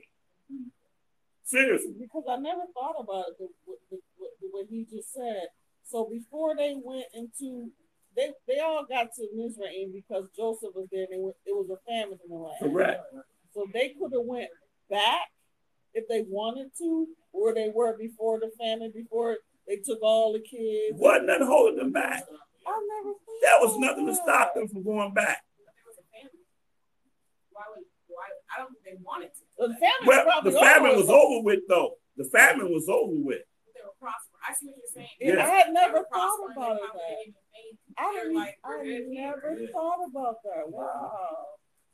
Well, no, I mean, regardless, no matter how good you are. See, here's the thing. I'm thinking like they're thinking. See, the way we think is that I'm saying we didn't know we would see you all this time. They did. Right, they did. So as a person that did, you know that. See, here's the thing. Okay, so y'all making me get too deep with this. I don't want to get too deep with this. But even though they were in Mizraim and they may have been prosperous, they were still second-class citizens there. Because it was abomination for them to even eat with the Mizrahims. So I understand the reason. I had to go put my mind, transfix my mind back to really understand what their reality was. Right. You know, it was just like Oprah having $1 billion, and she walk into a store and they be like, you know what I'm saying? And she experienced that before. You know what I'm saying? So that's the truth of the matter. They were still, no matter how people liked them, I'm sure they did. You know, they were probably just like us, you know. They probably sung songs and entertained and Israelites like that. That's a peculiar people over there, boy, they get down. But check this out, though. Since you said that, though, but chapter 18. Okay. So even though they was in Goshen, that was still a part of their land, right? No, that was Mizraim they was in. Goshen is a city of Mizraim that they were given to dwell in because it sanctified them from everybody else. But see, that's another thing. For Mizraim to be a farmer was an insult. It was that was considered. Let me see, is that here somewhere? Genesis. When they ate together. No, I'm talking about the whole job of growing food. Let's see if I can find that real quick. That's at the part where what did you say that was when you just read it? Explain 18 to me.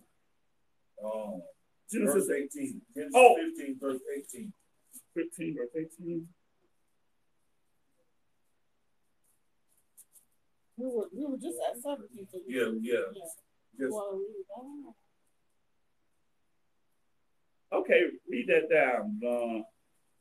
I'll read 17. And it came to pass that when the sun went down and it was dark, behold, a smoking furnace and a burning lamp that passed between those pieces. That passed between those pieces. And the same day, Yahuwah made a covenant with Abram, saying, unto your seed have I given this land, from the river of Mizraim unto the great river, the river Euphrates, the Kenite and the Kizites and the Kadamites and the Hittites and the Perizzites and the Rephaims and the Amorites and the Canaanites and the Girgashites and the Jebusites. Mm-hmm. So, no, I'm trying to find this. This is just like 46. I know I read this before. Where I got it. Genesis 46 chapter. Well, I knew that's why there's going to be 2 parts to view, but it's cool. Genesis 42nd chapter. 42nd or 46. Okay. I'm sorry, 46. Genesis 46 and verse 26.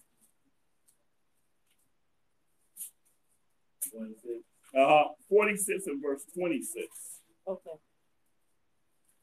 All the souls that came with Jacob or Jacob into Mizraim, which came out of his loins, besides Jacob's sons' wives, all the souls were 66. And the sons of Joseph, which were born him in Mizraim, were 2 souls. All the souls of the house of Jacob, which came into Mizraim, were 70. And he sent Yahudah before him unto Joseph to direct his face unto Goshen. And they came into the land of Goshen. And Joseph made ready his chariot and went up to meet Yashrael his father to Goshen and to present himself unto him. He fell on his neck and wept on his neck a good while. Wow. And Yashrael said unto Joseph, now let me die, since I have seen your face, because you are yet alive. Go ahead, I'm good. And Joseph said unto his brethren and unto his father's house, I will go up and show Pharaoh, or Pharaoh, and say unto him, my brethren and my father's house, which were in the land of Canaan, are come unto me. Right. And the men are shepherds, for their trade hath been to feed cattle, and they have brought their flocks and their herds and all that they have. And it shall come to pass, when Pharaoh shall call you and shall say, what is your occupation?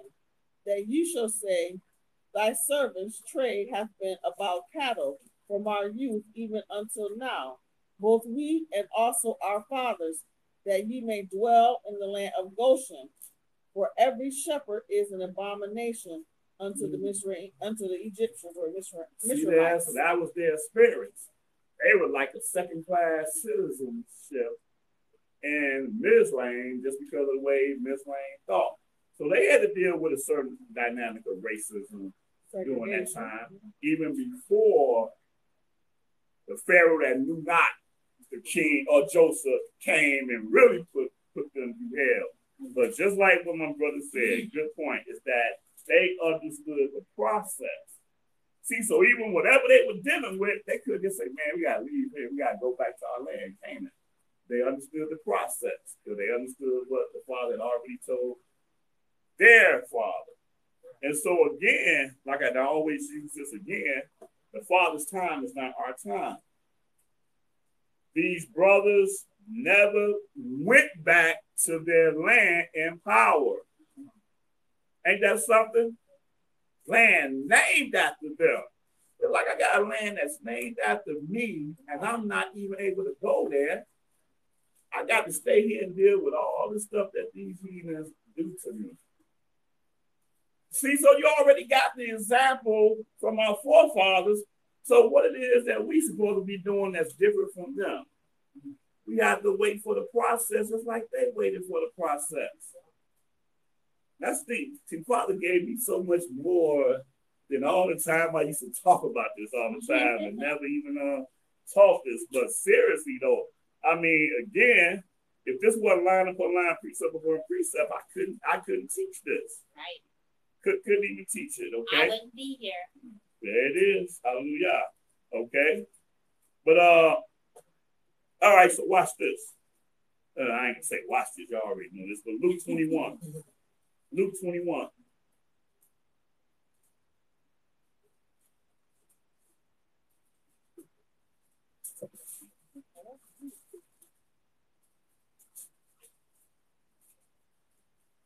Now, with this lesson, we don't read this passage all the time, but this specific lesson right here, it becomes this much more magnified. Luke 21 and go right to the point, 22nd verse, Luke 21, 22. 22 or 21? Luke 21st chapter, 22nd verse. Okay. For these be the days of vengeance, that all things which are written may be fulfilled. For woe unto them that are with child, and to them that give suck in those days. For there shall be great distress in the land, and wrath upon this people. And they shall fall by the edge of the sword, and shall be led away captive into all nations.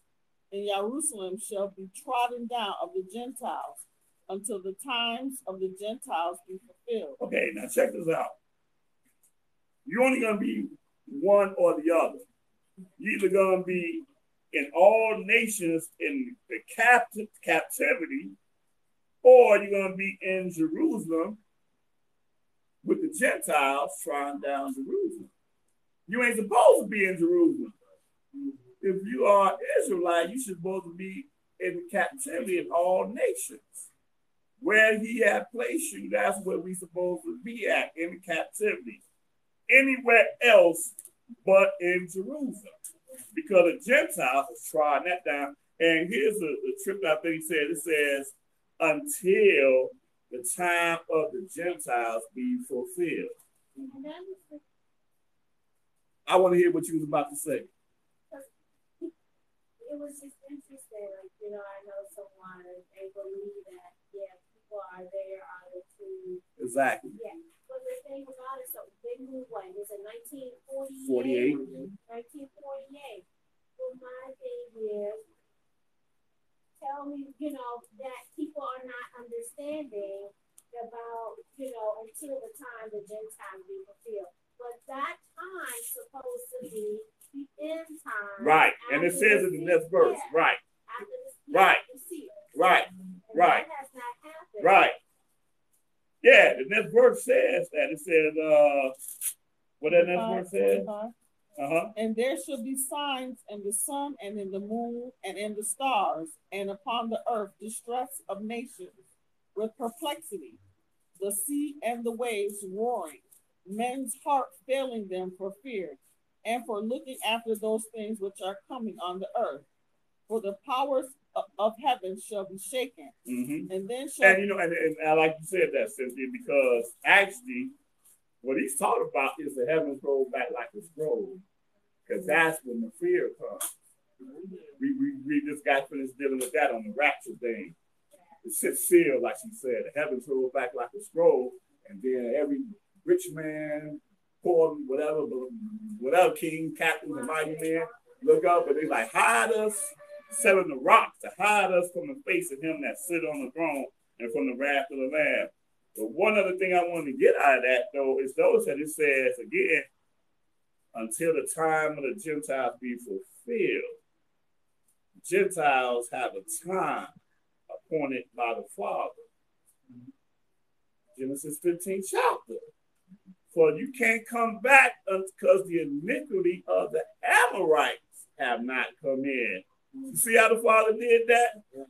His time, not our time. You go back there just for just like, look, they're going to come back here again, but not now because the iniquity of the Amorites have not come yet before.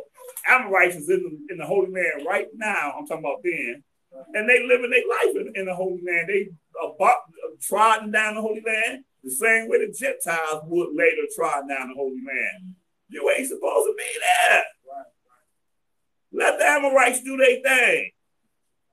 Let them Gentiles over there do their thing. They doing what the prophecy said that they was going to do. It's about you getting yourselves together. Simple as that. Simple as that. Huh? Yeah. Accept the punishment.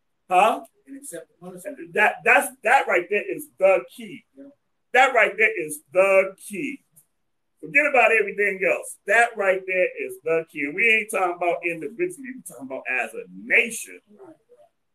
Right now, collectively, there's more of us hoping that Biden will be the one.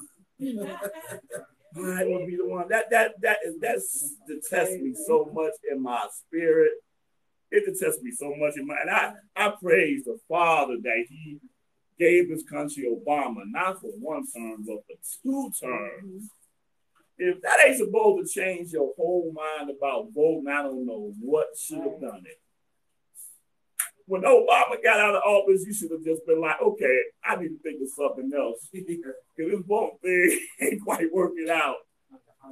Huh? Find a hobby. Man, or something. This vote thing, I don't think this is what my forefathers had in mind.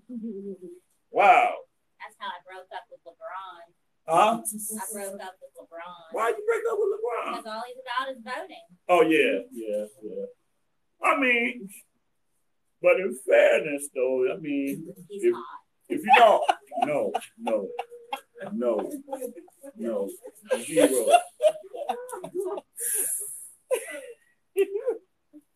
We know the truth. We know the truth because y'all ain't got no sense. I'm gonna kick y'all up out this class. Y'all keep with that foolishness. James, man. I have something to say about that. I don't care about time out. Go back to the point we were talking about. Okay. Thank you for the nonsense. Correct. I think that we're still in a lot of us. We're very pretty much all over the world. We're so in love with that culture. That's why we want to buy anyone. That's why we're like, people still love them. People still post on their Facebook wall. You know how beautiful Michelle is, and her children. We all saw them, you know, his daughter smoking a blunt and drinking at a party. Right. Just like, oh, this is such a beautiful family. This right. is how everyone should be. But they're no better than anybody else. Right. You know what I'm saying? Right. And truth be told, he's just as wicked as Bill. Right. He's just as wicked as Hillary. He's done some things that no one wants to recognize and say, he really did yes to me. Right. He's rose and struck and killed that 14-year-old. Wow. So I think that we're still in love with Egypt culture. And he's still, you know, like, was it Kobe Bryant? Yeah. And people were like devastated. Yeah, devastated. Absolutely. And I'm like, I mean, I respect this person. Right.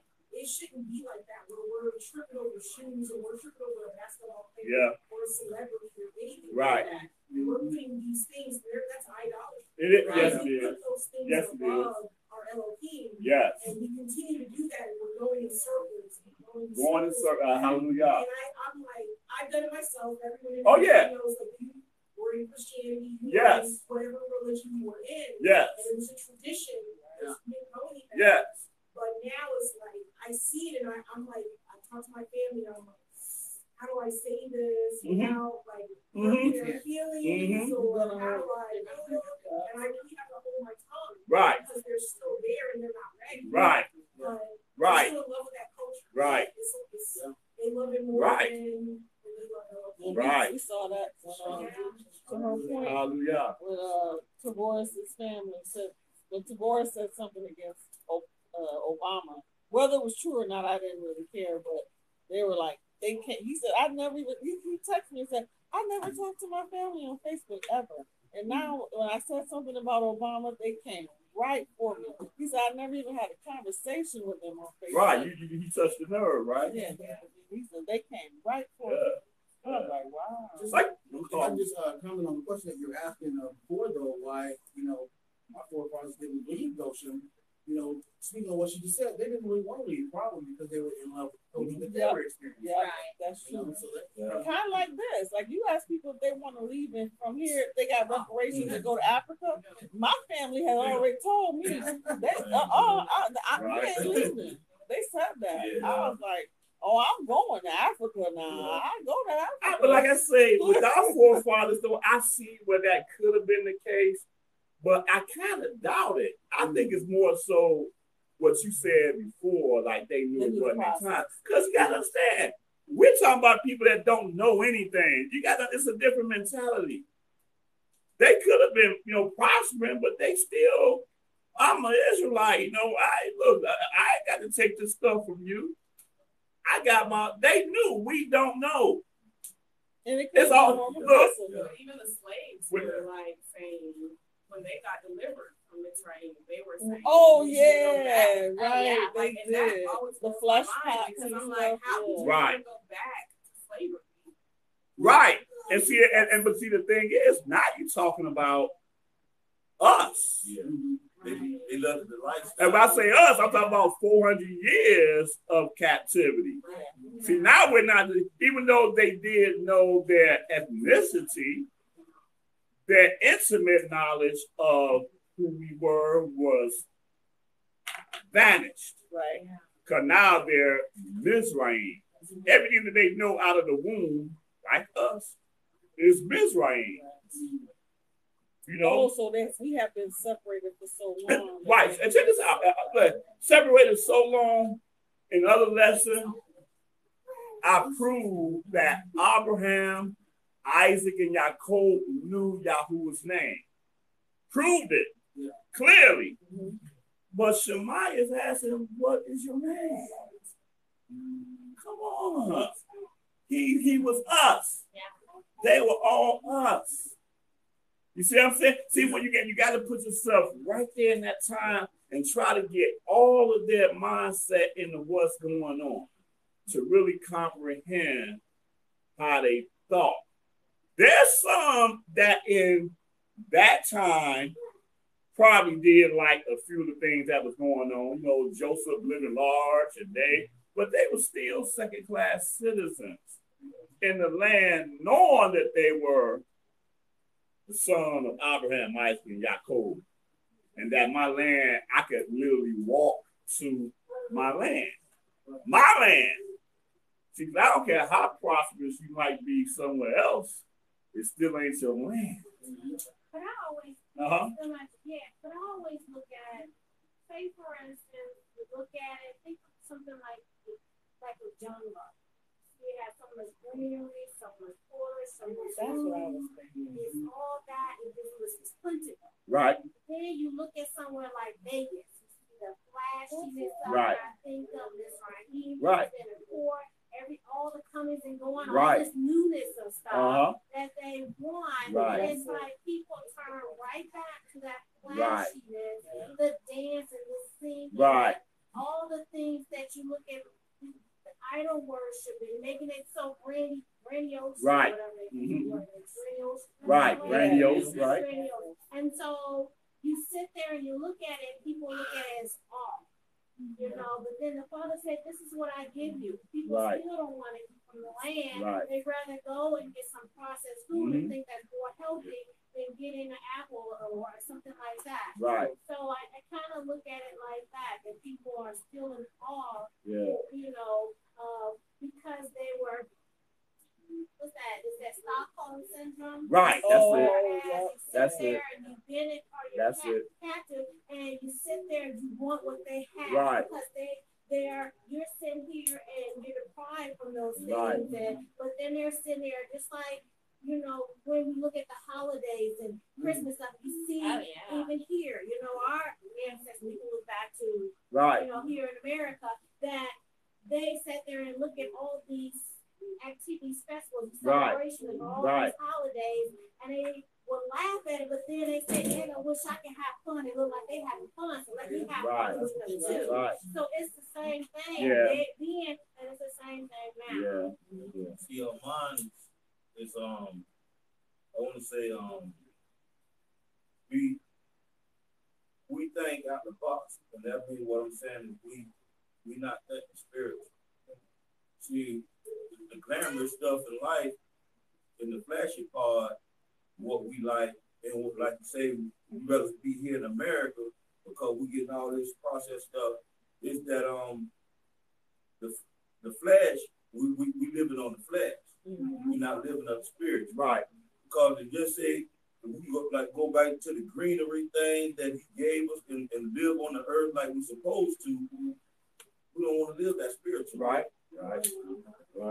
Mm-hmm. See, and that's the way our flesh. I mean, our mind thought is we today we more of flesh instead of spiritual. Right.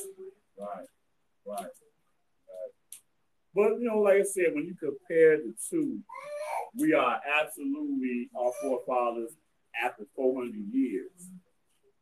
I mean, because that to me is really the foundation, because it took all of us time to develop to where we are now, which comes from knowledge and understanding. So in Joseph's day, and remember, there's only 70 of them that came into Mizraim. Right. It wasn't a whole lot of them. It was a whole lot of them afterwards, but it was only 70 of them. Them 70 knew what belonged to them. Mm-hmm. So it wasn't just, it's fun here, it ain't no fun there. No, it was just a whole different dynamic. That's why I'm sure that they understood the process. which is the main thing that kept them there. Because again, we see they were second-class citizens. Mizraim couldn't even eat with them. They thought that what they did was abominable. So, look, let me tell you something. And I like she used the example of Vegas. She don't like Vegas. I love Vegas. Put me in the middle of Vegas, man. Y'all might not want to know who I am.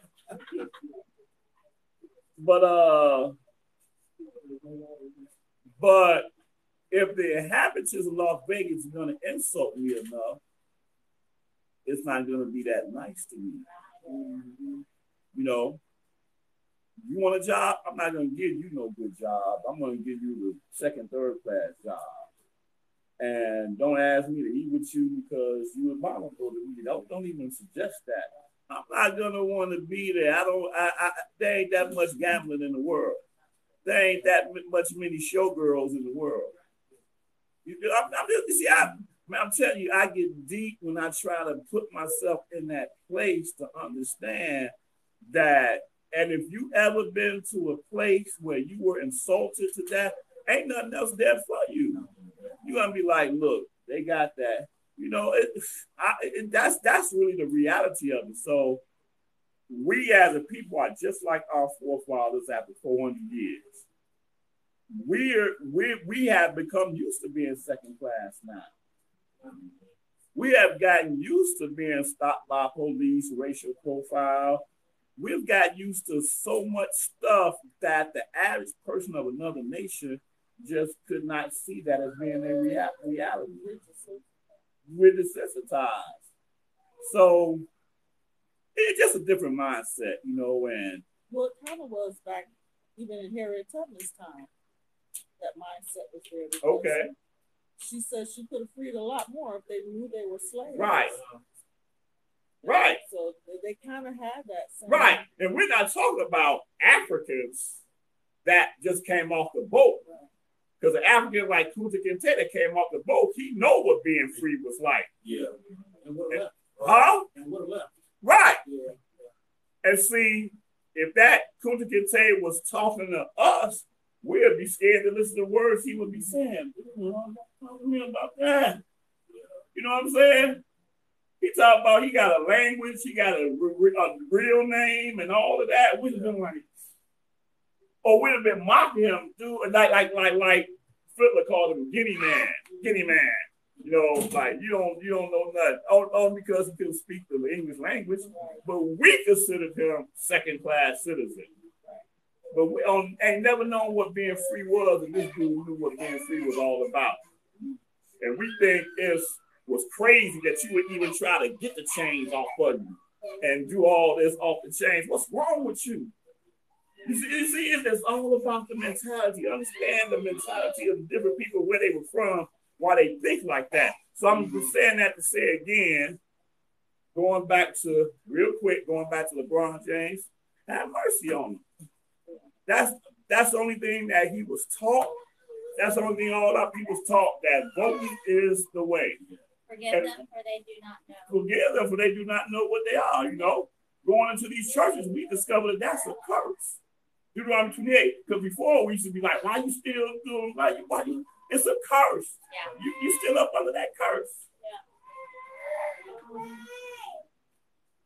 When I first came here, could you do me a favor though? Walk up, because I won't just.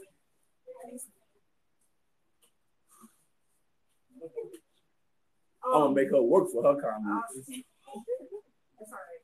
Okay. I'm not from here originally. When I came here like '99, everyone's like, "Where are you from? Where are you from?" And I'm like, Colorado. And they're like, "There's black people in Colorado." You know, and it was like, okay. They asked you if there were white people in Colorado. There's black people. Oh, that's a good question. Like, shut up. I'm about to say. Anyway, who asked that? But people ask me that. They said, constantly. I still get asked that question. Exactly. But they're like, you're from where? Like, I can't believe it, right? There was a big exodus up there from here after slavery. Oh yeah. A lot of people with my family, there's a lot of military families there. They went to college. Right. Aurora. I'm from Denver, but I noticed something when I came here back in '99. I would look at different people, Black people, and I would notice this like oppression, like this mindset.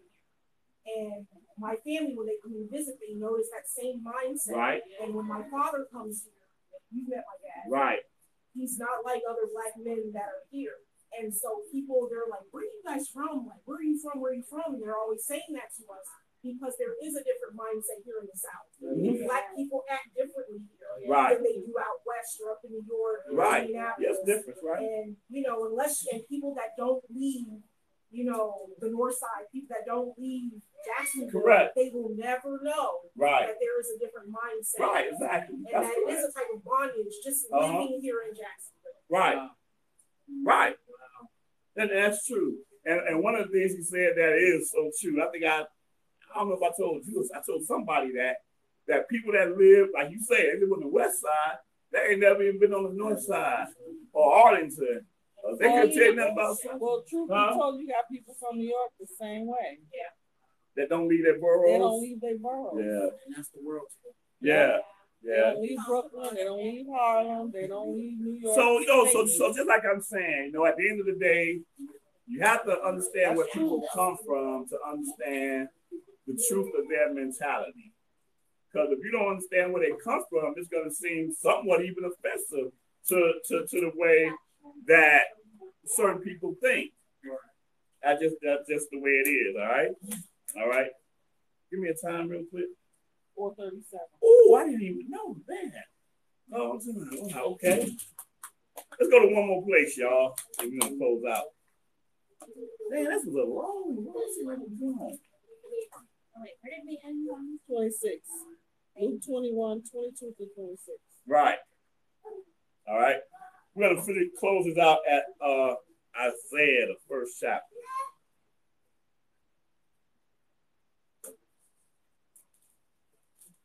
We're gonna do part 2 next Shabbat. Isaiah 1.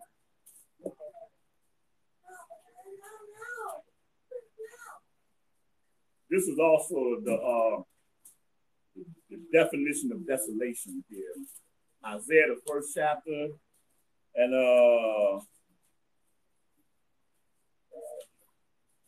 start this at verse 1. Let's start this at verse 1. Isaiah 1 and 1.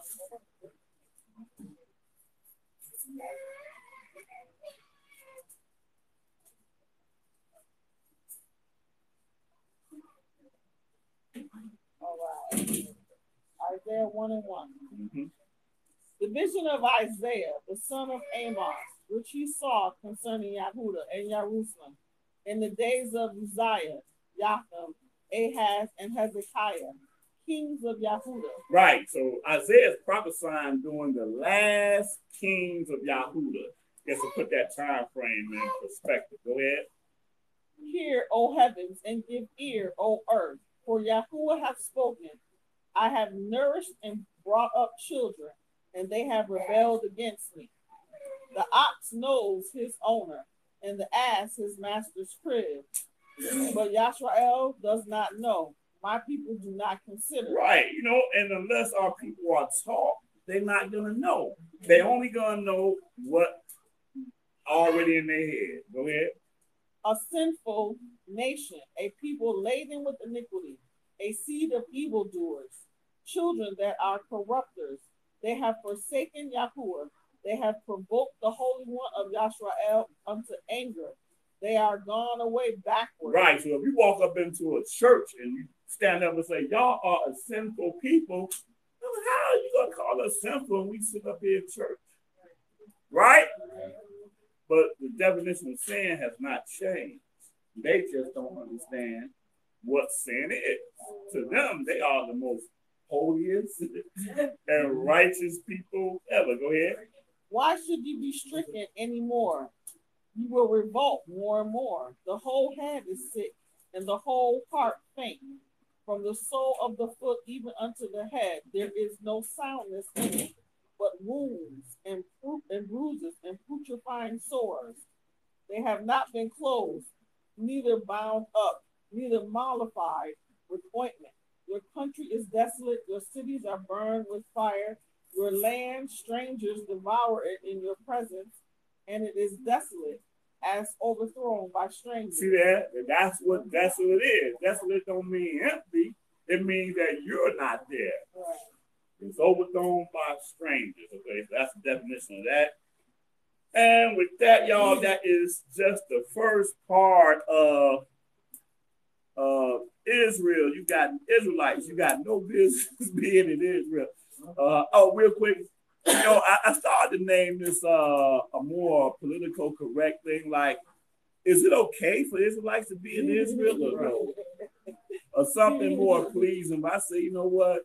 When people see the title of this, they're gonna already know what it is. And either if they disagree, hopefully they'll look at it line upon line, precept upon precept, or they want to just stand in their ignorance. Right.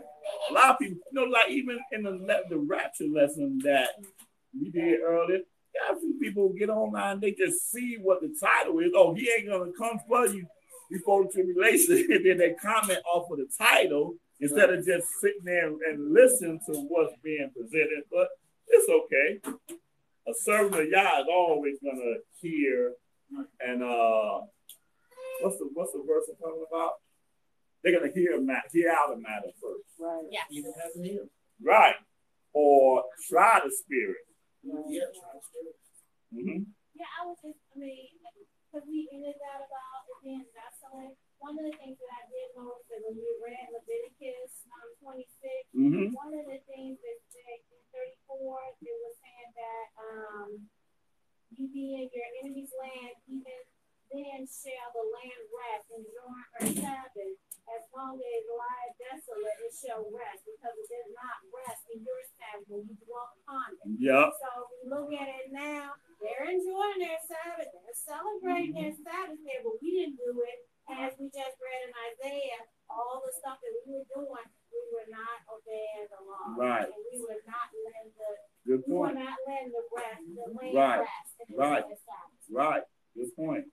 Glad you brought that out. I mean, even if we do any kind of research about Sunday worship, we know that Constantine influenced that, and they started killing people. Yes. Oh yeah. Sabbath. So yes. people that were practicing or keeping Sabbath they were killed. Yeah. Because they were doing it. So yeah. it's like, why are we holding this Sunday worship? And then the lie, because these pastors know. They study the word. Oh, yeah. They know. That's right. And so when they go into the pulpit, and they're lying. Yep. They're lying to their congregation. Yep. I've had pastors say to me, oh, well, it doesn't matter what day. Yeah. You know what I'm saying? Yeah. Because you're offering up, praises to right. The Lord, and they say that. But right. It's the truth. Right. You know the truth. As right. a pastor. Correct. Correct. If you've been to Bible study, correct. if you've been to Bible college, right. You know. Yeah. And that's I get it. Yeah. Because I was led and in that direction. I think Romans first chapter I think addresses that. About these that hold the truth and unrighteousness. That's what it says in Romans first chapter, talking directly about them. And then somebody brings up the whole homosexuality thing in that too. So it's really fitting when you read that chapter, you see that. But yeah, great points, y'all. That the Spirit of YAH, man, it's something else. It's really something else, y'all. But anybody else got any questions or comments? You sure? Are you sure? No.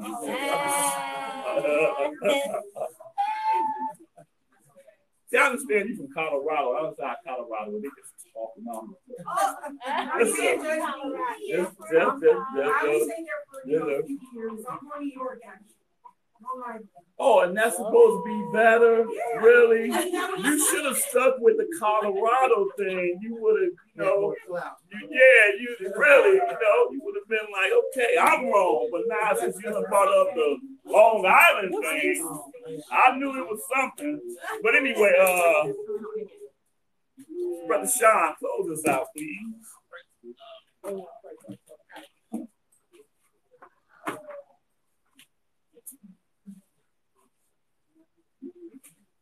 Our Father, who art in heaven, hallowed be thy name. Thy kingdom come, thy will be done on earth as it is in heaven.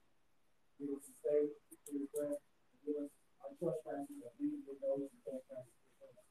Lead us not into temptation, but deliver us from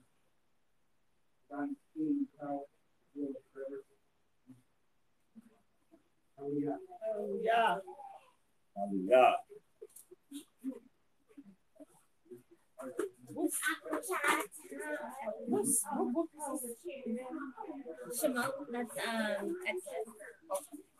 Sorry, that's how I write it now. No, I just have to remember. All right, that's good.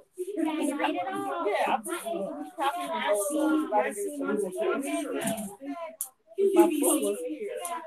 Thank you. You're welcome. I was going to cut up some fruit for Josiah. So that coronavirus. What is that? What is that? It's called rheumaton or something. Okay. But my chef actually grows it. So he brought it from my chef. Oh, your chef. Oh, okay. She has a whole garden. Okay. Really? Oh, yeah. Wow. Wow. Gardens. Big gardens. Oh, really? Yeah. That's where I need to go. You might see me out there. Yeah. Yeah, the perfect. We don't have the same problems I got. Man, everything is good. I was like, I went there that day. The first time I went. Wow. Wow. Hey, long as it's busy, girl. That's all that matters. Yeah. Yeah.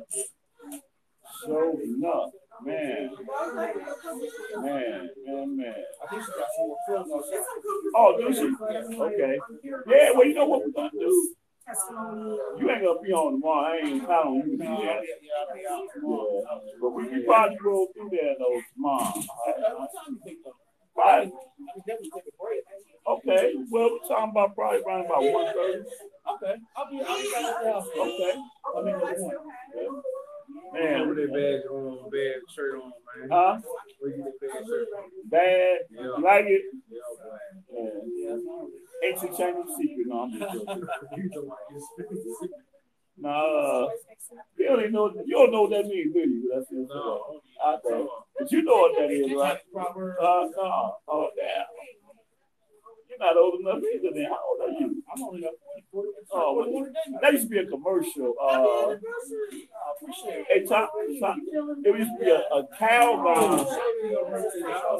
Oh, yeah, I'm from there. Leo in the house. But it used to be a not detergent, soap detergent. Okay.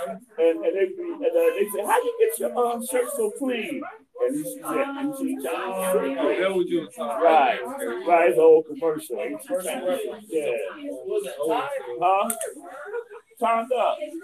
What commercial that came out when it said ancient Chinese secret? You know the commercial? Right. And the people supposed to have been dry cleaning the clothes, but they were actually washing it. I want to say Calgon, but Calgon. It might be Calgon. Yeah, it was Calgon. Yeah. They said, how you get that shit? Chinese secret. Right. Right. But you don't remember that?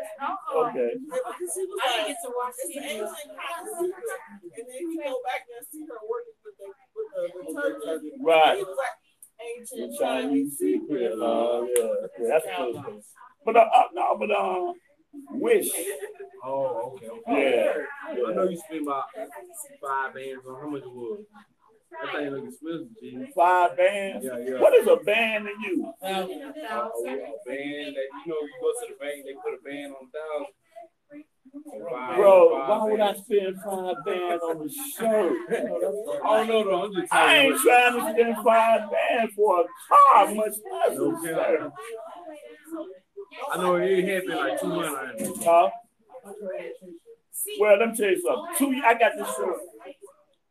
You guys like coronavirus to me, though. No, it's I can't pronounce it. I don't know. Oh, it's 5 bands. There's a seed on the inside. I just nipped it. What's the name of it? I can't. Hey, anyway, 2 years ago when Black Panther came out, and so I saw this shirt on Wish, and I went and got it. Right, I went and got it.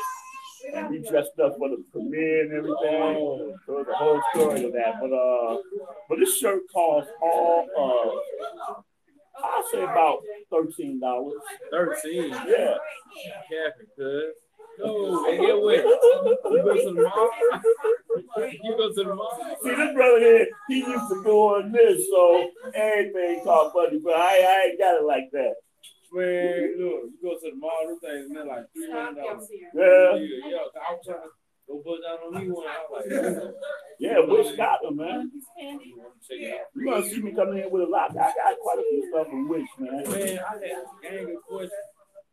But it's like, I can't think about it right now. Yeah. You gotta write stuff down. Yeah, that one over there. Really don't remember right now. I probably had it up, man. What? I'm so proud of you. Oh, yeah. What's the name of it again? I don't know. Pull it up. I don't know how to pronounce it. Okay. She can say it. Look, what? Rapping song or something? You know what the help is? You know what help is this song with this? No, I just look it up though. Oh, okay. I'm sure it's really good for you. It's not a superfood, is it? Huh? It's not considered a superfood, is it? I don't think it's a super, but I think it's a fruit. It still got some vitamins in it. Oh, okay. You know, like some nutrients. It definitely got nutrients in it. Okay. But it's like almost like lychee. We had lychee before. Uh-huh. Fruit. It's like that. Okay. It tastes almost like that too. Uh-huh. I had some lychee at home. I need to hurry up and make a smoothie out of it. Yeah.